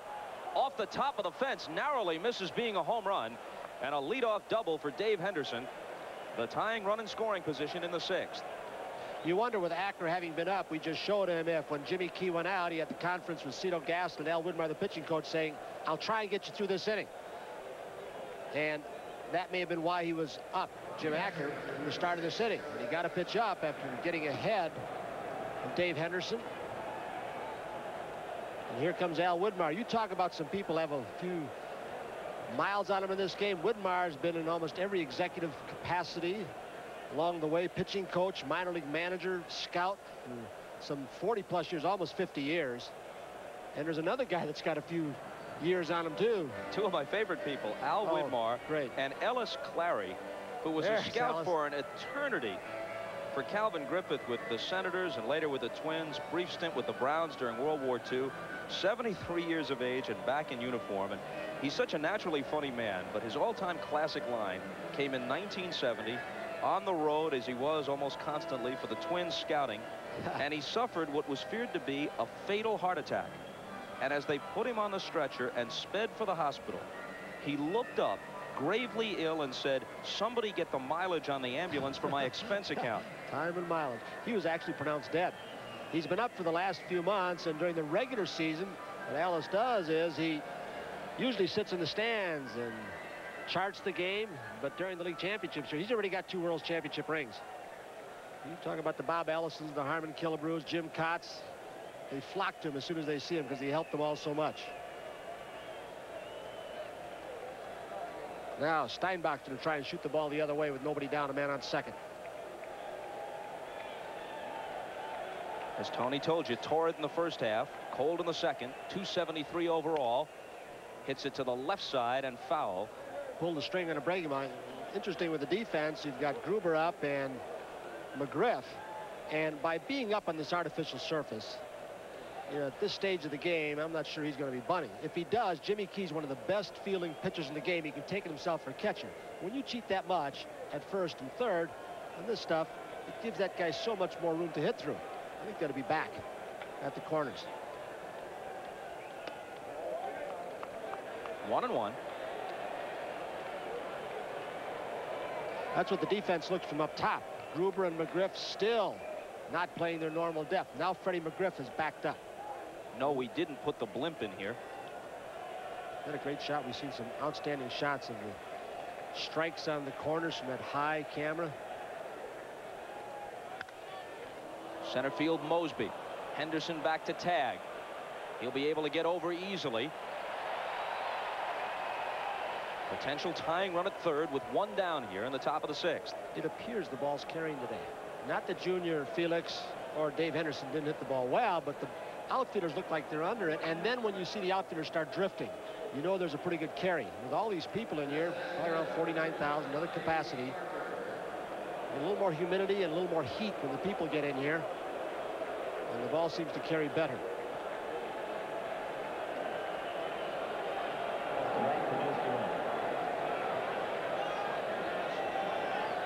They sold out virtually every game the last 2.5 months of the season. They may have 4 million in all-time attendance record next year. Infield comes in. Strike one to Parker. Dave Parker, I believe, figured, hey, look, I hit a breaking ball off before the home run last time up. He's going to throw me a fastball. And Jimmy Key came back with a curveball, but got it down and a little more away.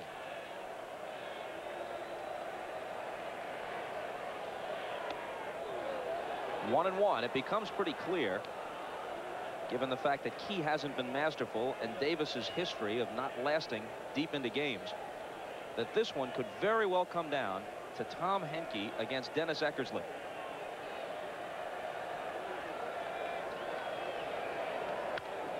Out of play. Of the 4 games played so far in the 2 league championship series combined, none has been closer than 3 runs. To see that matchup, those two in the game at the same time, would be not unusual, but I think unlikely. You know, you're not going to put those 2 guys in a tie game against each other, I don't think. Now, Toronto might use Henke as early as they can, being down 2 games to nothing. He holds up, and it's 2-2.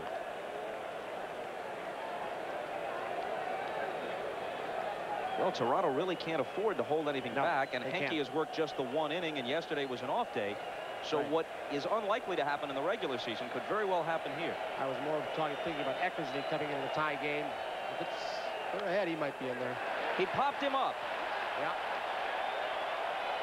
It's Fernandez.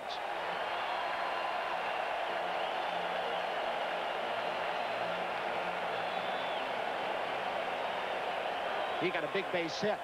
No balls, 2 strike count off Steve, and flared that ball to left field to score the 2nd run, making it 3-2. After that came Ricky Henderson's slide into second.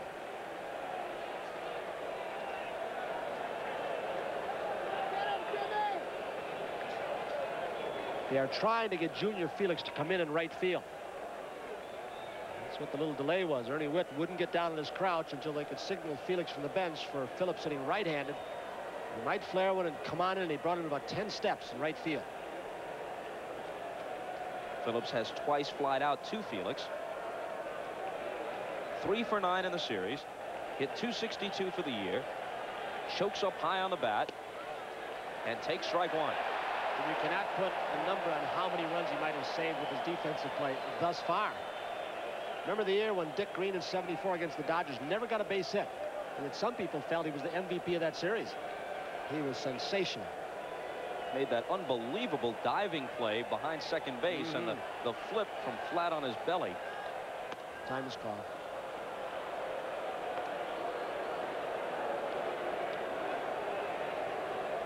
That was the third straight A's World Championship and the last one.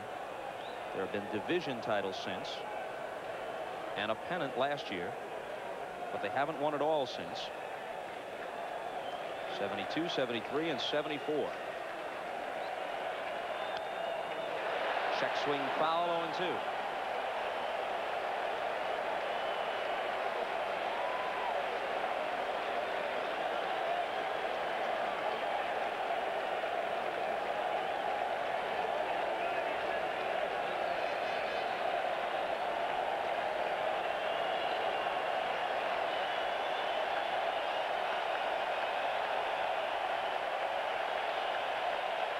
Key from the belt.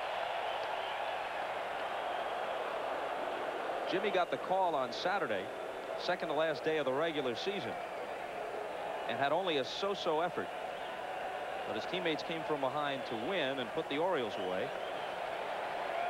That was the big Frank Wills outing. 4 innings, just 1 hit, got the win, not eligible for postseason play. On 1-2.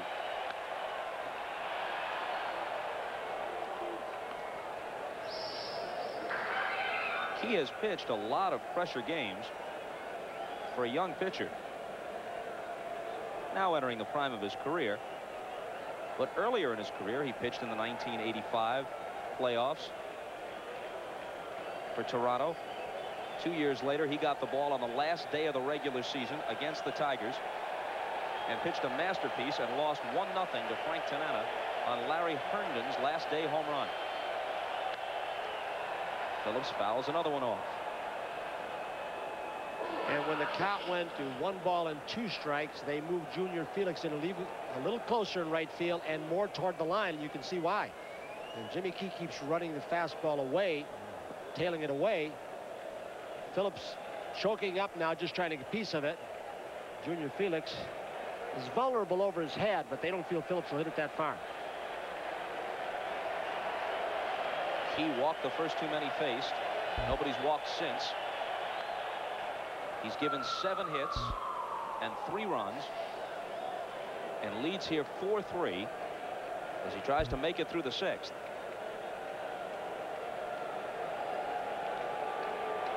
Tomorrow, Bob Welch, 17-8. And with a week's worth of rest against Flanagan of the Blue Jays, the former Cy Young Award winner when with Baltimore, 8-10 this year, but an excellent history against Oakland, including 2 victories this season. 2-2. Jimmy Key's had almost 6 full days. It was a day game, very short rest, to a night game tonight.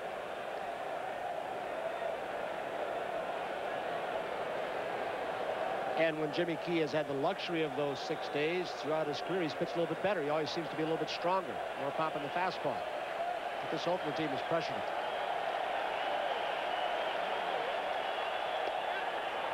He was ahead of Phillips, and now the count is full. What an at-bat he's having.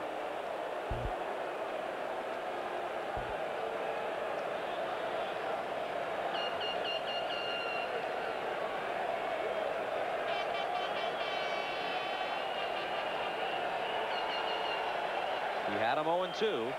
Now the payoff pitch. At second base, it's Manny Lee. Gloving the soft line drive. Henderson led off with a double. Got to third, but no more.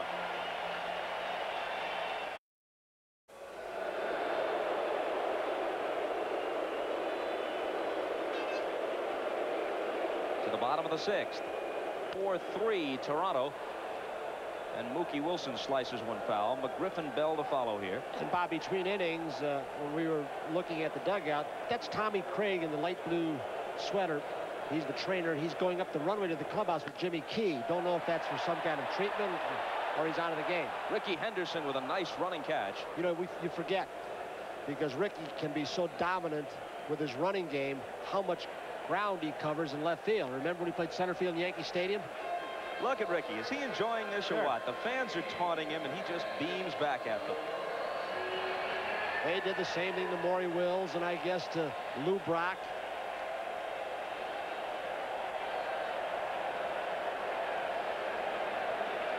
Although Maury and Lou weren't quite the showmen that Ricky, so he brings some of it on himself.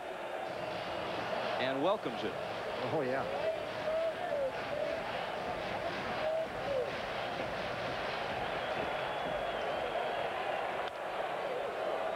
Quickly 0-2 to McGriff. He was robbed of a hit on a tremendous play from the edge of the outfield by Tony Phillips in the first, and then he got a key base hit, a sharp line drive to right in the 4-run fourth. A bouncing ball beyond Davis, but right there is Gallego. Had him played perfectly, and it's the second out. About the last month, a lot of teams were putting a full shift on Freddie McGriff. Third baseman over to shortstop, but with Storm Davis' fastball looks very crisp today and able to keep it away. Gallego didn't go to the first base side, and the defensive alignment worked.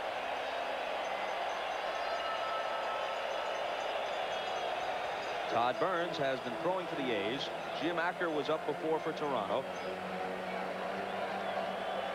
Here's Bell. And a ball down low. It would appear to be just a matter of time before somebody hits one out of here, because when Mookie Wilson hit that ball with that little slap almost to the fence to Ricky Henderson in left field opposite way. You may have called it. Ricky turning. Got him on a fist. Nope. It's carrying, though. Just to the edge of the track. And we're back after these messages from your local station. Game 3 of the American League Championship Series is brought to you by Mazda Cars and Trucks. Mazda, it just feels right. And by Head and Shoulders, because you never get a second chance to make a first impression.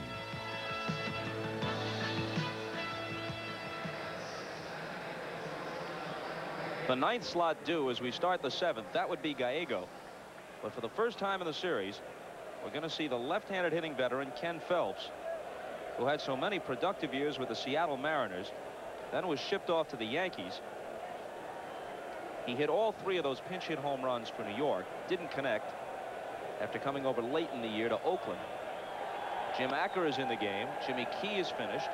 One of those pinch hit home runs beat the Blue Jays and Dwayne Ward. Acker, third ball game he's in. Perhaps the one stat that doesn't show there is hit batsman. He hit Ricky Henderson.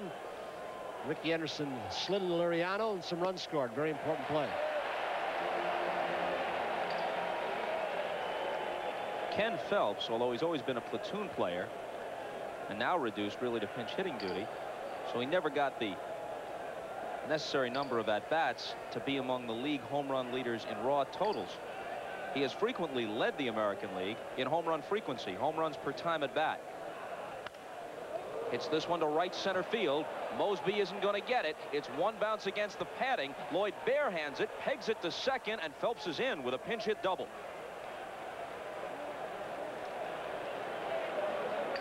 The mentality of the pinch hitters that can do it time and time and time again like Phelps does always amazes me. He can do it so often because he waits up until 2 strikes until he gets his pitch, and he loves the ball down. He got something that looked like it was down and in on him. And now a logical move by Tony La Russa. Yeah, with a Walt shortstop Weiss comes in to run for Phelps, who's congratulated by his mates. And so Weiss will stay in and play short for Gallego, the guy Phelps hit for. A reminder, we'll present our State Farm Rules of the Game feature during the 7th inning stretch timeout and Game 4. These same 2 clubs back here, 1 Eastern time tomorrow afternoon.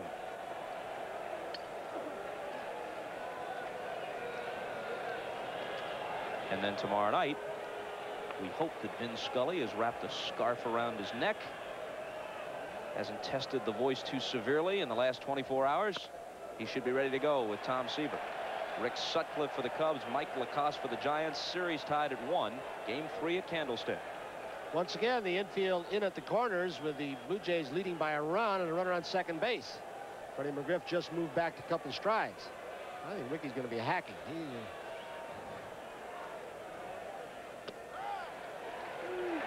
In there, 1-1.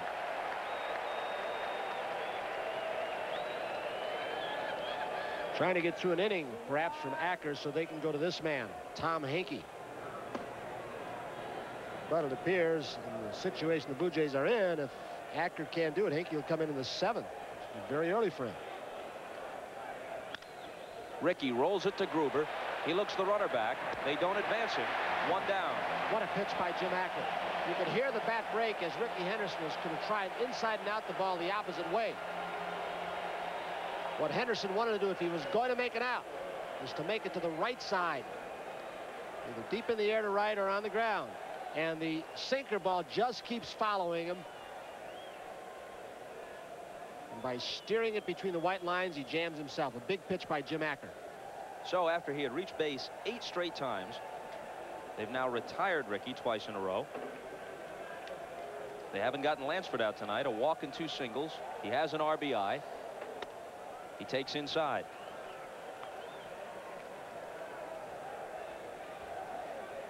Wade Boggs' predecessor at third base, John McLaren, setting the defense. Moving Mosby way over. And now Gruber 2 more steps off the line, but Mosby was in dead center field. He moves him slightly to right center field. The 1-0 pitch. He lays off. With Lansford at third, Boggs was in the minor leagues, hitting .300 every year, and didn't get to the majors until he was in his mid-20s, and even then they thought about making him a first baseman. Then they swung the deal that sent Lansford away from Boston and opened up third base for Boggs, who won 5 batting titles in 6 years. Gruber again. Juggles it. Does he have time to recover? Yes. Carney came up limping a little bit when he left the batter's box. I don't know if he jammed something or pulled something. At one time, Lansford was one of the fastest right-handed hitters down the line. Just popped off the fingers of Kelly Gruber's glove, and Carney Lansford, maybe even earlier this year, might have beaten that out. He runs very well on the artificial surface, gives an extra step or so.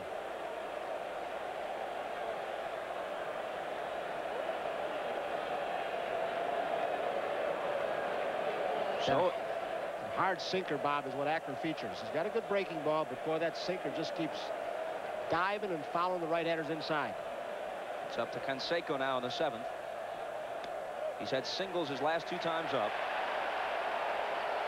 After flying to right in the 1st, he had .269 in half a season with 17 homers and 57 RBIs. But those power numbers prorated come to around 45 homers and close to 140 or 150 knocked in. He was really productive coming back just after the All-Star break.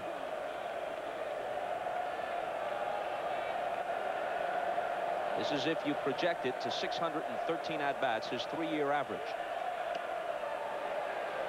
Because you have to play Canseco so deeply in the outfield, it's hard to throw anybody out, especially with 2 outs. And he's on second base. A strong arm belongs to Junior Felix and right. Ricky Wilson and Mosby can be run on. Canseco spread out. He's a little semi-crouch now, and he's spread his stance out. It's his base hit stance rather than his long ball stance. Look at the crouch. Acker trying to protect a 1-run lead. And ahead of Canseco, 1-2.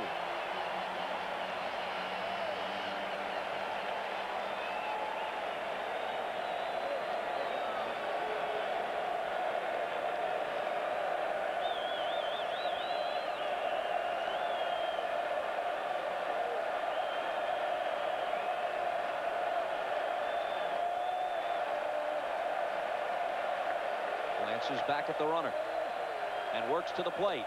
Breaking ball got him. What a job by Jim Acker. Phelps started with a pinch hit double, but again, second straight inning, they led off with a double and could not get the run home. Here comes rules of the game. We'll show you the defensive changes in a moment. Here's how one resulted. Watch Carney right about now. He pulls something trying to beat that ball on the sinker from Acker that went to left field to third base. So Phillips goes from second to third, Bob. Weiss, of course, stays in the game. 3 pinch ran. And Lance Blankenship, somewhat of a jack-of-all trades, just like Phillips, goes into second base. What a blow that be if Carney Lansford is out for any length of time. They're going to ice it immediately. So the versatile Phillips from second to third. Weiss, who pinch ran, stays at short. Blankenship at second, as Tony said. And Davis works into the bottom of the 7th, beyond his usual average. Tony Fernandez fouls it back. Because, excuse me, Bob, Tony La Russa has a 10-man staff. He has one less position player to work with. Just 5. So he's got Hasse and Javier, the switch hitter, left. Down the left field line, Ricky Henderson sprinting over. It's off the 328 side. Another extra base hit for Tony Fernandez. Hit a surprisingly long way in the opposite direction by Tony. His second double of the night. I don't know if Tony can believe that the ball carried this far. We saw Mookie hit one to the warning track.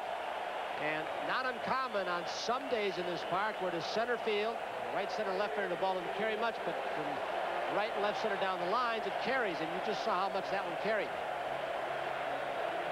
Ideal guy hitting now, pull hitter.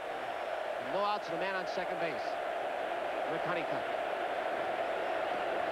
He struggled his last outing.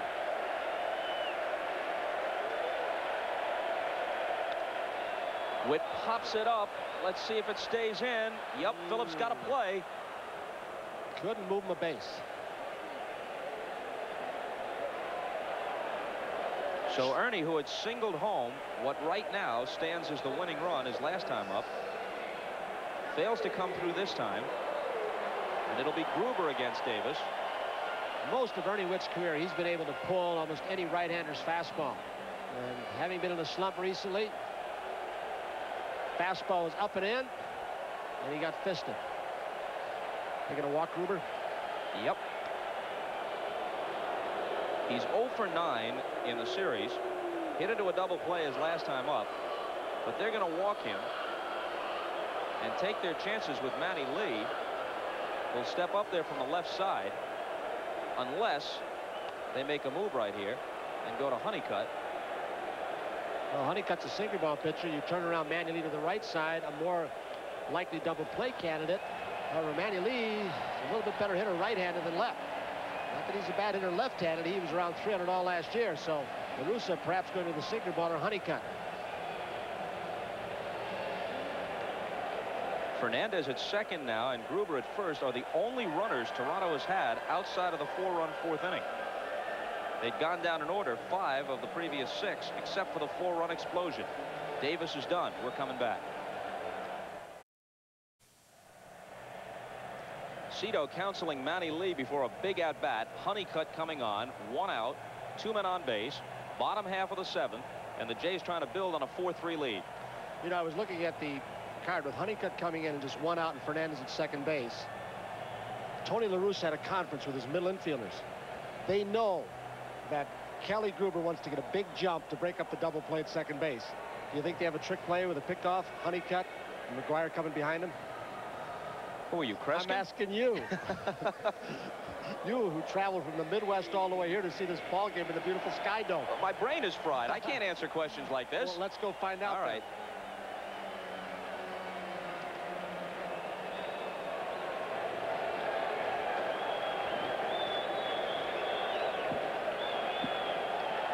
The middle infielders chat. Phillips came to the mound to talk to Honeycutt. Curveball, sinker ball. He can get to the ground ball, but you can see his only other appearance, he had control problems. And that's the way La Russa works. He wants to get that man back out there as quickly as he can. You see, Honeycutt was so important for him.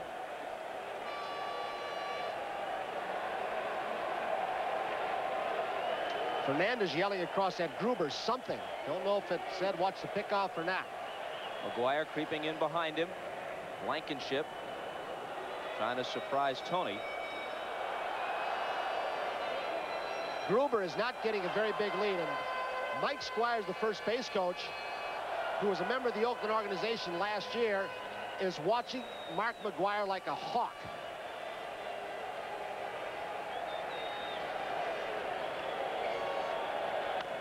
Lee with a bouncing ball through the hole.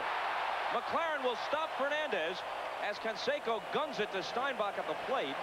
The bases are loaded with 1 out. So the Blue Jays who said, and Kelly Gruber in his press conference, they've played perfectly. We haven't gotten a break. And you can see McGuire was breaking behind Kelly Gruber to decoy him. And Manny Lee shot it through the right side. And that may have been, or those may have been the words of advice given to him by Cito Gaston that you alluded to earlier. We showed Cito and Manny Lee. Hit the sinker ball the opposite way.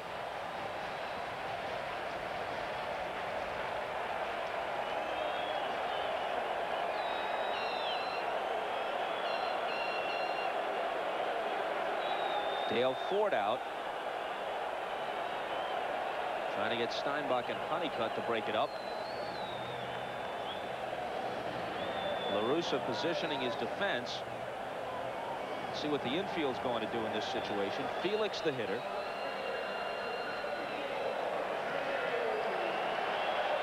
He is moving Weiss back. That may be a decoy for a contact play off third, and then he's going to creep him in. Now he's sneaking back in.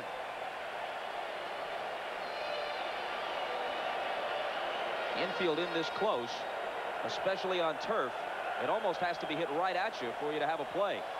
Very little chance on a sharply hit ball moving laterally. That's foul.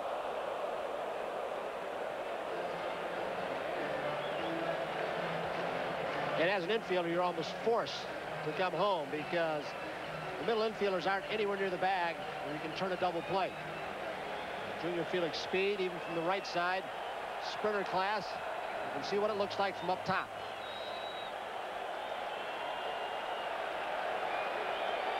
Felix has struck out and flied to very deep center. 1-1 the count.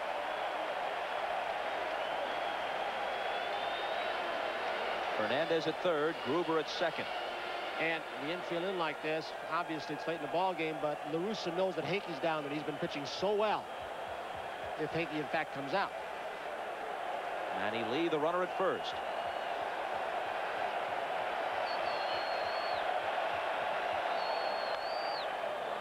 One and two to Felix, who hit .258 for the year. He was around .300 after his first couple of months in the lineup.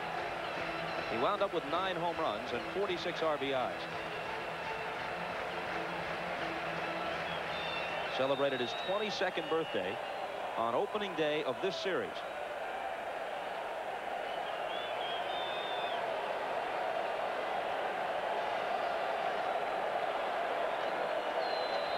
Rene Latchman, the third base coach, who might be in line for the Cleveland managing job, seated alongside his manager at present, Tony LaRussa. The 1-2 pitch. A liner through the box, base hit. 1 run home. Gruber stopped. It's 5-3.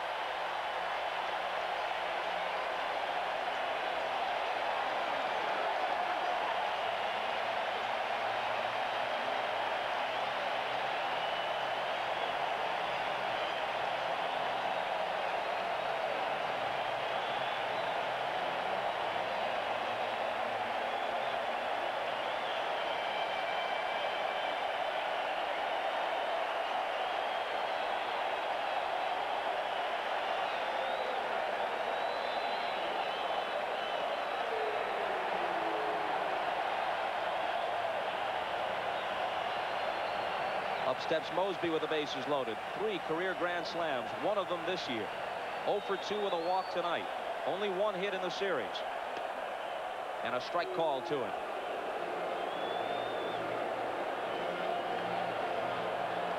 The infield in a 2-run game now. With Lloyd Speed, you're forced to play in. You're not going to double him up. There's a lot of holes, and he does hit a lot of balls into the turf on the ground.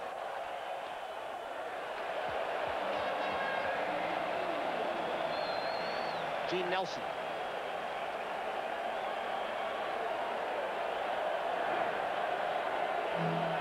Wilson, a switch hitter next.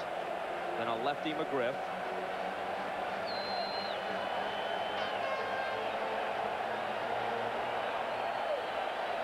Bottom of the 7th, 5-3 Toronto. 2 balls and a strike. I'll tell you about the outfield is playing so shallow in this big ballpark. They are cheating. And they're in the kinds of positions, as shallow as they are, and swung over toward left field. Look at the right field line. Don't expect Mosby to pull, but they're in the vulnerable position for one over their head or a gapper.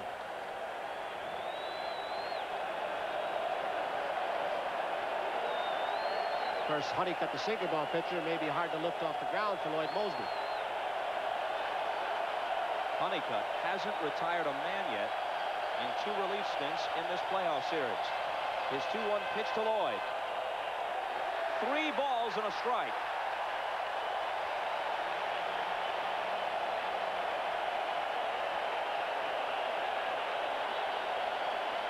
These fans are squeezing the plate on the veteran Rick Honeycutt.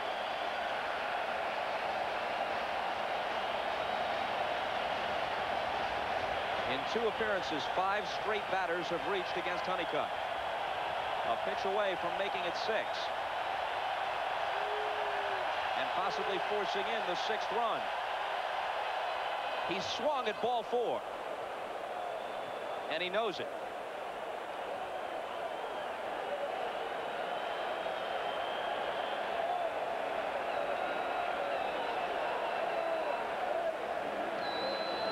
He's looking down in the strike zone. That's what Honeycutt features, and it's too far down. That baby, the bottom fell out.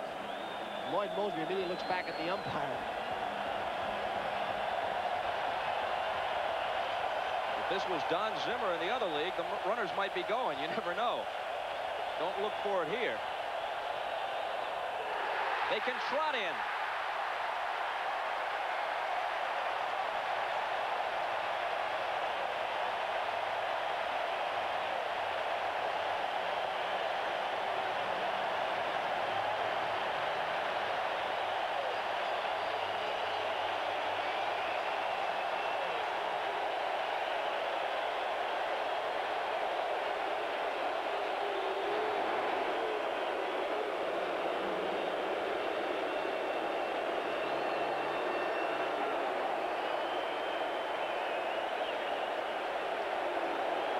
Nelson's going to come out.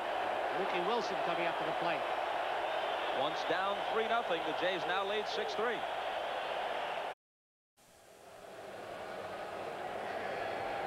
The A's won both in their playground and did it convincingly. Back here in the SkyDome, trailing 3-0. The Jays finally stirred in the 4th. They got 4 runs. They've tacked on 2 more here in the 7th. Honeycutt just walked in their 6th run of the night. Here comes Gene Nelson. Mookie Wilson to the left side. The infield in once again. The bases still loaded. Only 1 out. From the stretch, Nelson. Base hit through the right side. Toronto pours it on. McLaren waves Felix in. Canseco's throw has him. Oh, what a throw. What a block off by Steinbach.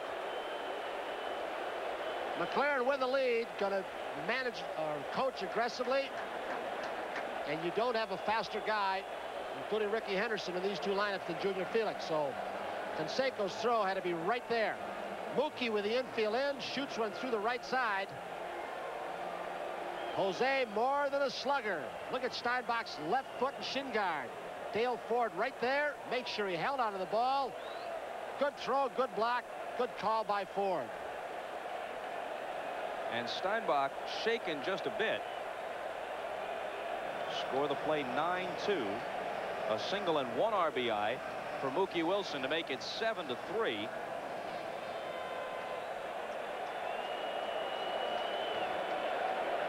Lloyd Mosby saying get down, as is Manny Lee, but the ball's there. Give him the left shin guard and pull it away. He hung on. What a throw by Canseco. Gotta like that kind of aggressive coaching, though. When your team's down 2-0, you finally get a lead. You got the fan of the ball game, and McLaren sends him.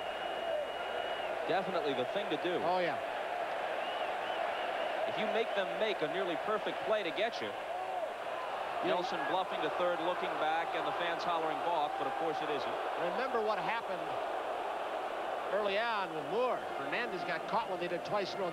You don't get the guy off third, rarely off first, unless it's a guy who might be a base stealer like Mookie. When he goes too far, but with McGriff up, he's going to hack. I don't want Mookie to take any liberties now. You know, Tony Fernandez has excited this crowd as much as anybody. It was his double that drove him 2 in the 4th.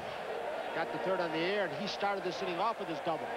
And he's not usually an emotional player, but when he ran off the field a couple times, he's really gotten into it. And when he got to 3rd on that double and then advancing on the play at the plate, he was pumping his arms, exhorting the crowd. Now McGriff lofts one to center, but Dave Henderson gets back in time, and that'll do it.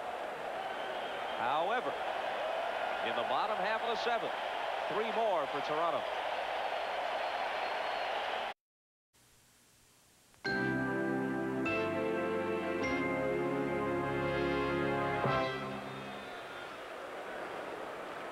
Although the A's have 2 more turns at bat and the capability with people like this guy, McGuire, striking quickly, let's just speculate for a moment. If Toronto wins this game and they lead now 7-3, they've done more than just close the gap to 2-1. They've done it with some verve. They've gotten the crowd into it. They have the veteran Flanagan with a long history of success against Oakland. And some of that might not be pertinent because he's had such a long career and the Oakland roster has changed, but he's 2-0 against them this year. Shut him out. 2-0 complete game victory earlier this year. Flanagan against Welch tomorrow.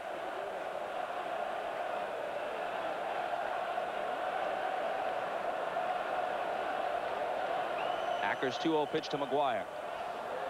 You know, you can see Pat Gillick, the general manager, for a year and a half run, he was called Stand Pat derisively because he wasn't making any deals. But he went out and got Mookie and Mazzilli, brought some people up from within who helped him get here. Got Jim Acker in Atlanta. There's Mookie in left. And you can see what that speed did. That infield had to stay in through that entire last inning with the speed and the switch hitters coming up one after the other. They couldn't just play back and maybe get a double play, 6-4-3 or 4-6-3. Acker walks McGuire to start the 8th. O.J. Simpson starts us on NFL Live, 12:30 Eastern Time this Sunday, with a report on the goings-on this week with the Raiders and the first black head coach, Art Shell, in modern NFL history, 4 early games, and a pair at 4 Eastern Time later in the day on NBC. Ernie Witt yelling into Cito Gaston whether he wants Freddie McGriff to play behind McGuire or not. And they said, stay right there, hold him on. So he's giving a little bit of a hold to Dave Henderson. McGuire does not have base-stealing speed. I think he'd want to cut the gap down a little bit. Showing a bunt and taking a strike. He had a double his last time up. He has 4 hits in the series, including 2 doubles and a home run.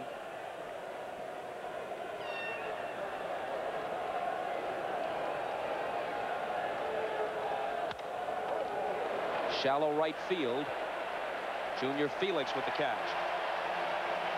Talking about Pat Gillick, the architect of all the Blue Jay success, and even though they have had their share of frustrations, coming up just short of the series in '85, the 7 straight losses to let it slip away in '87, overall, this has been a textbook job of taking an expansion team toward not short-term but long-term success. And now it's topped off by the new home, the SkyDome, assured 3 million fans for who knows how long. Maybe they'll approach 4 million. And Gillick has been the key guy. Others have contributed in the early stages, Bobby Maddock and Roy Hartsfield. You can't overlook what Bobby Cox did. And even though Jimmy Williams was a disappointment to some as a manager, he was a contributor as a coach for Cox and an organization man. He was a terrific manager. When they lost that 1 year, it wasn't his fault. Knocked down by Acker. He recovers and takes the out at first. Jimmy Williams just hired by his old manager, Bobby Cox, the Atlanta Braves. Jimmy Williams coached 3rd for him. I think that's just a stepping stone before Jimmy Williams gets another major league manager's job. And he might be better suited to the National League because he's an aggressive manager, likes to make a lot of moves where they make more moves. Still got a lot of emotions tied up in this ball club, Jimmy Williams. Years he was here, a lot of success.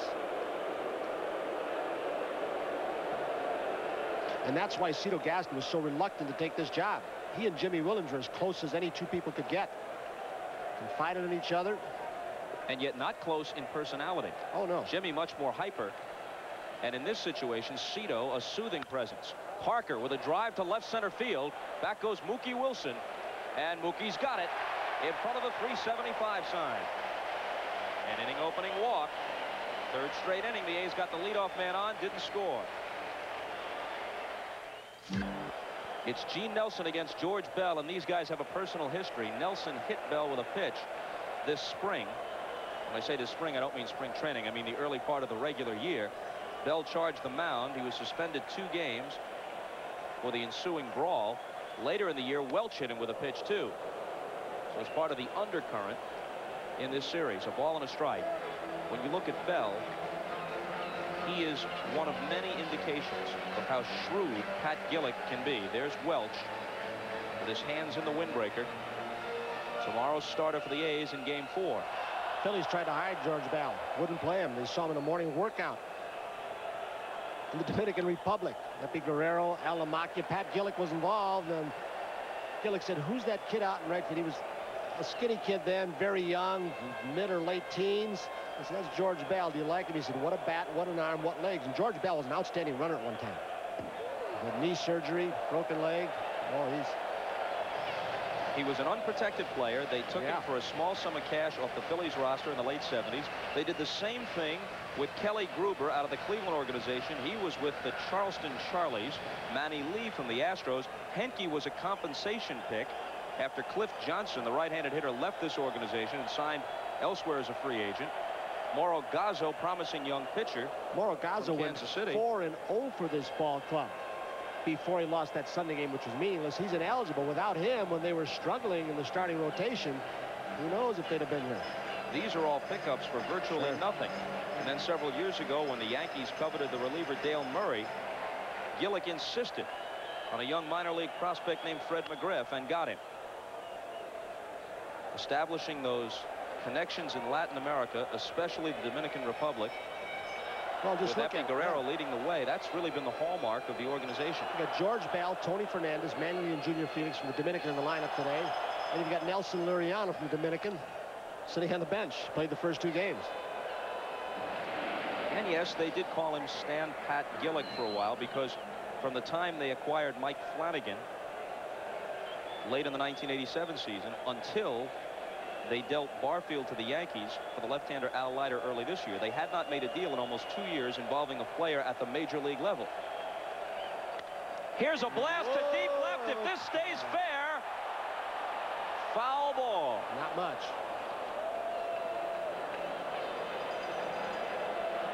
And even though the run might not have been that important, with the Jays in front 7-3, Bell is looking to bust loose and make a statement of his own.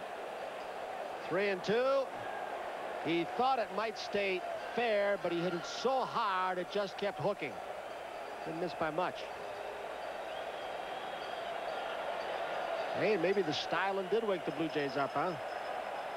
Along with their home park and these fans. Another 3-2 pitch. This one's hit to the right side. Canseco racing, losing his cap into foul ground, and it lands in the first row of the seats, bouncing off the hands of a spectator and back out onto the field. We have not yet heard a report up here as to the severity, and they maybe don't know of Carney Lansford's injury. Canseco with a lot of foul territory there, a lot of chairs flying around. The umpire right field, Dan Morrison, right there, prevent a fan interference.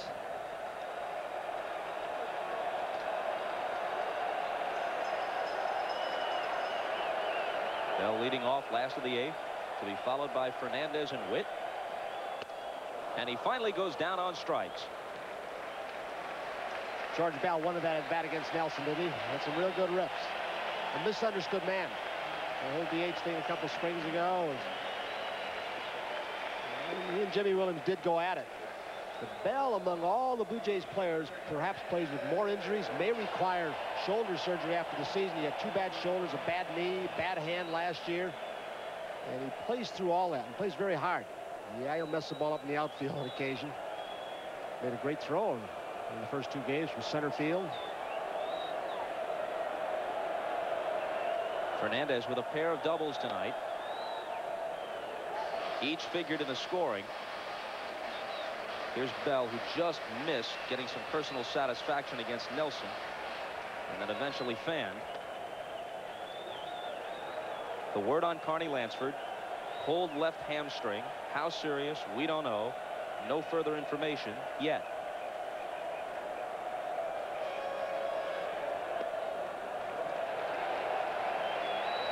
The Blue Jays have 8 hits, same number as Oakland, but they got them in 2 bunches of 4. 4 hits when they scored 4 times in the 4th, 4 more hits in the 3-run 7th.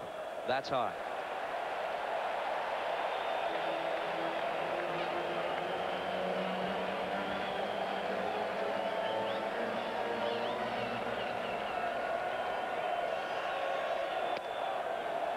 On the outside corner to Tony. 3-2. Gene Nelson, the guy who can be a spot starter for you, although not on this staff this year. Boy, he gives you innings. A great straight change. Sneaky fast. Got him. So 2 strikeouts for Nelson. Bell's swinging and Fernandez looking to start the last half of the 8th. Trailing by 4 runs, the scheduled hitters for Tony La Russa in the 9th are Tony Phillips, Walt Weiss in the game now at shortstop, and Ricky Henderson back to the top of the order. Tony La Russa is going to make a move. With Witt there, he's going to go to one of the left-handers. He's got 2 left down there, Kurt Young and Matt Young. We'll find out in a moment. I think it's Matt. We'll see. Watch Canseco covering up his face and smiling because the fans are getting on him from the seats in right. Remember how the Red Sox fans at Fenway hooted and hollered at Darryl Strawberry in the '86 World Series, starting that chant, which has since become a fixture around the National League when the Mets are on the road. Darryl, Darryl. Sort of the same thing. How does that go? Don't make me repeat it. It was weak. Tony La Russa, I grant you it was weak. Tony La Russa got to give Matt Young some work. Get his feet wet. Trailing by 4 runs, but Honeycutt struggling. He may need Matt Young. Give him some work. Honeycutt hasn't gotten anybody out yet, so in this situation, when he went up, 2 outs, he could have finished with Gene Nelson, taking his chances, but he wants to make sure he's got a left-hander who can come in and set up Eckersley with Honeycutt struggling. Witt 1 for 3. His 1 hit broke a 3-all tie and gave the Blue Jays a lead they haven't relinquished. His other hit in the series was a home run in Game 1. One time a very hard thrower up at Seattle. Had the Tommy John operation, transplant of ligament in the elbow, into the elbow. Now he's got a good breaking ball, and he's come up with that fork ball. Will he be there? Or is Acker going to come in? It looks like he's getting ready to finish the game off. Acker did an excellent job. Well, he only pitched 1 inning, speaking of Henke, the other day, so even though the lead is 4 and it wouldn't be a save situation, they might want to use him. Young walked off the mound in a funny fashion after unleashing that last pitch. I don't know if he was upset because he missed so much and went 3-1, or if something was wrong with him. We may find out in this pitch. Ooh. Fair ball. Or is it? No. Nope, foul ball, full count. Looks like Matt Young is okay. Tonight on NBC, The Tonight Show, followed by Late Night with David Letterman. If you've been following that, Paul Schaefer and David have a bet on both playoff series. Paul is a native Canadian, so naturally he's got the Blue Jays and David's got the A's, and right now Paul is down about $5 or $6 grand. But David Letterman's not hosting that tonight, is he? He's running the Sky Cam up here, isn't he? You love the SkyDome? Oh, the late night Sky Cam? Isn't that what that is we've been seeing during this game? Tony, I love it when you're hip. Yeah.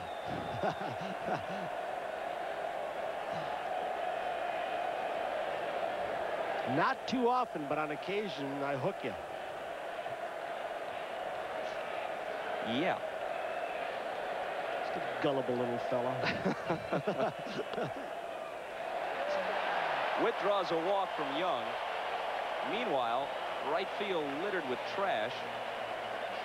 Some of the fans overstepping their bounds and throwing things in the direction of Canseco, but it appears to be paper only. So Tony La Russa's left-handed pitchers, four-man staff, continue to try and get somebody out. Could become important later in the series. A series that suddenly has a heartbeat as the Blue Jays appear about to jump back into it at home. Well, you mentioned it earlier, Bob, right in our opening, that they're 20-6. Last 26 games played after an awful start in the SkyDome. But once they got accustomed to it, especially their hitters, who kept hitting balls to center field, they wouldn't go out. And that 6th loss they got was Sunday. It was meaningless. So they've really been hotter than that. They just feel a confidence in this ballpark. The pitching staff seems to be more comfortable. And Cito Gaston has found out that he's got to run a little bit more in this ballpark and even bunt a little bit more.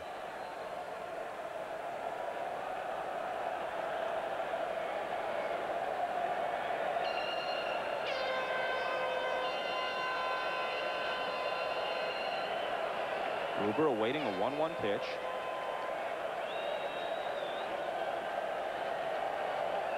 You know, Matt Young is registering on our gun in the vicinity of 93 miles an hour on some of these pitches. Now, here's a guy who missed all of 1988 with reconstructive elbow surgery and until June of this year.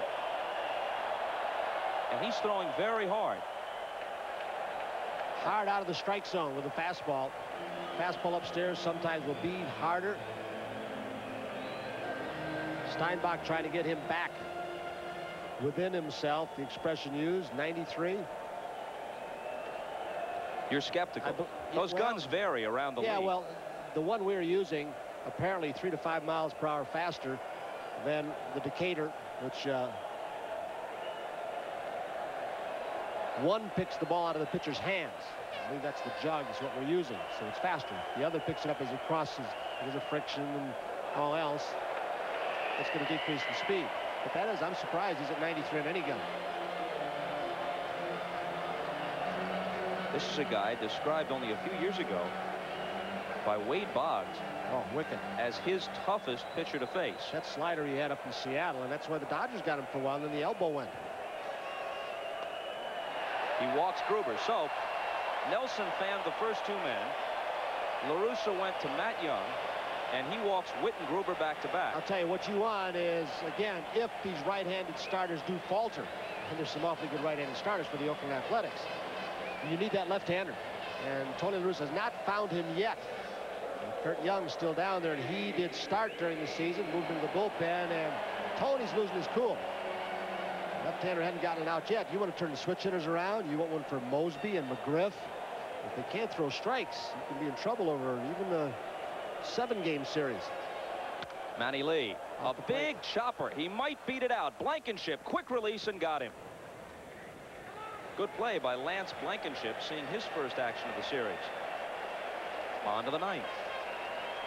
Within the city limits, the population of Montreal is somewhat larger than Toronto, but taking the entire area into consideration, this metropolitan area of about 3.5 million is the nation's biggest. I hope I'm accurate on this, but I think there are about 6.5, 7 million people within a 100-mile radius of Toronto, and I guess about 24 million people throughout Canada. That'll show you how many people there are in this area and why they have a chance to break the all-time attendance record. Some fans have been cynical in this area because of the Argonauts football team and the hockey team. They've not been successful. So the Blue Jays are getting to be more and more their favorites. 50,268 tonight. 39th consecutive sellout. Largest crowd ever in the SkyDome. And perhaps the loudest anybody's ever heard them. There were articles on the front page for that Baltimore series urging fans to show a little life. They have tonight. They were lifeless after 3. As they came up in the 4th, their team was down 3-0 and in danger of slipping behind to virtual extinction, 3-0 in the series. But then the 4-run 4th, sparked by the double off Fernandez's bat and the emotion he showed. And we've got ourselves a series here, provided Henke can close it out in the 9th. It's not a save situation with a 4-run lead, and he's behind Phillips 2-0. Which is unusual for him. He's usually pretty good first pitch, strike, get ahead of hitters. Either the split-fingered fastball or the fastball. But had this been a save situation, Henke hadn't blown one from May 2nd after a slow start up until he blew one against Boston late in September. Under Cito Gaston, his ERA is a nearly invincible 0.91. And that's in 80 innings of work. In his last 50 innings for that man, he struck out 74. I mean, he is just blowing people away all around the American League. Using the forkball more than the fastball he used 2 years ago. And evening the count at 2-2.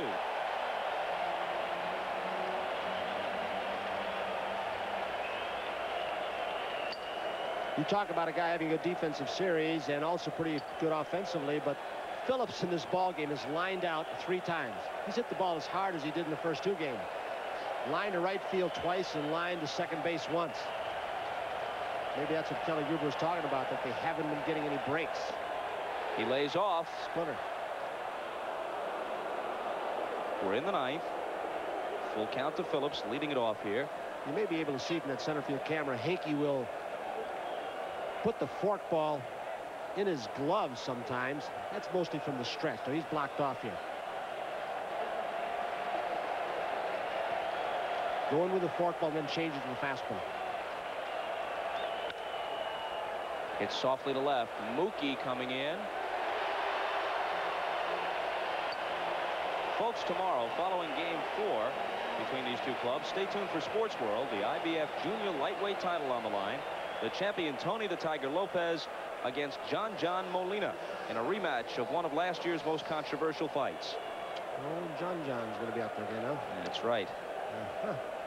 Molina knocked him down the last time, but Lopez rallied to win. And Bob Trumpy will be calling the blow-by-blow tomorrow with the fight doctor, Freddie Pacheco. Marv Albert tied up with baseball duties. Blue Jays trying to break a skein of 5 consecutive League Championship Series losses. Remember they had Kansas City down 3-1. Walt Weiss, the hitter. It is not inconceivable. Of course, we don't have crystal balls, but the way Toronto has played, that they could win 2 out of 3 and even sweep this. And that's way out, of course, with the kind of club that Oakland's got. But they've really played so well in this ballpark. And as you said, Flanagan tomorrow, day game, he's pitched well against them in his career. Out of play. Well, the last time we saw Oakland on the road, about 2 weeks from the end of the regular season, they got swept at Fenway and made 7 errors in the 3 games. In fairness, though, they then went on to Cleveland.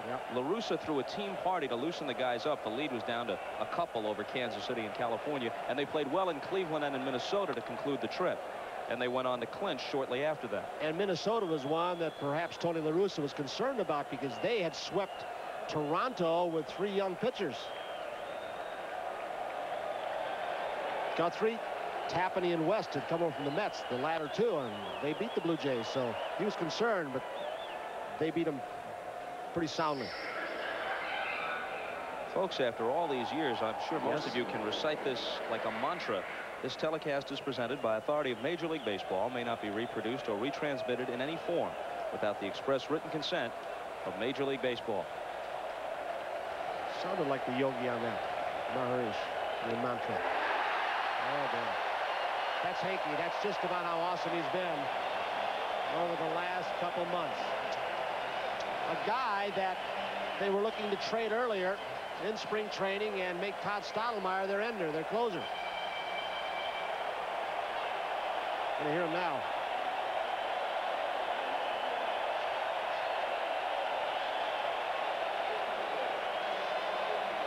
A little bit of the strut taken out of the A's step here.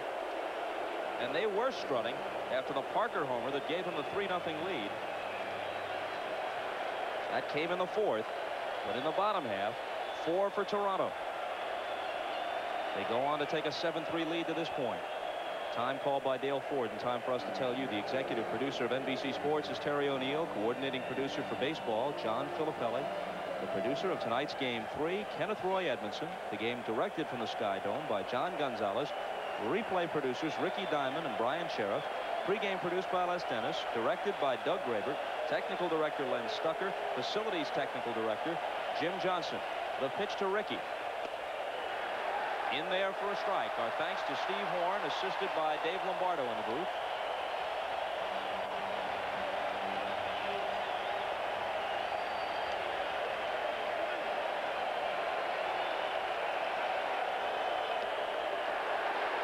And the fans here would like to see it even a little sweeter with Ricky up. And I'm sure they'd like the strikeout. Hanky'd settle for a pop-up or ground out. He's been their thorn to this point, their nemesis. Henke's 1-1 pitch. Hit to short. Fernandez. That'll do it. The Blue Jays finally take wing in Game 3. And look to Mike Flanagan, the veteran, to get them even tomorrow, but it won't be easy against Bob Welch. A lovely comeback for Cito Gaston's team from interim manager to the American League Eastern Division champion manager and looking to go further. Well, he's a wonderful man. Just as last night at Wrigley, the Cubs closed it out by retiring Will Clark for the last out, the guy who had been tormenting them. Here, an extra measure of satisfaction as Rickey Henderson was retired his last 3 times to the plate after reaching 8 consecutive times, and he makes the last out. 2 former Mets just walking into your picture, Mookie Wilson along with Lee Mazzilli. It's a 2-1 series now, and a word from our sponsors. Game 3 of the American League Championship Series is brought to you by Extra Gold Draft, the party time beer with a full tilt taste. By Mitsubishi, bringing you a full line of award-winning automobiles. See them all at your Mitsubishi Motors dealer. By U.S. Navy. You are tomorrow. You are the Navy. And by the First Brands Corporation, makers of Prestone Advanced Formula Antifreeze.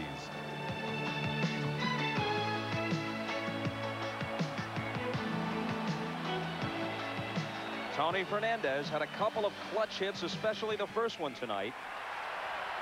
And as much a part of the story as anything, Oakland did not hit in the clutch in Game 3. They were 1 for 12 with runners in scoring position. 6 of the 7 men they left on base overall were in position to score. The Blue Jays come from behind. The team that has scored first in all 3 games has lost. We're back out here tomorrow afternoon. See you from the SkyDome. For Tony Kubek, I'm Bob Costas. Good night. The preceding has been a presentation of NBC Sports.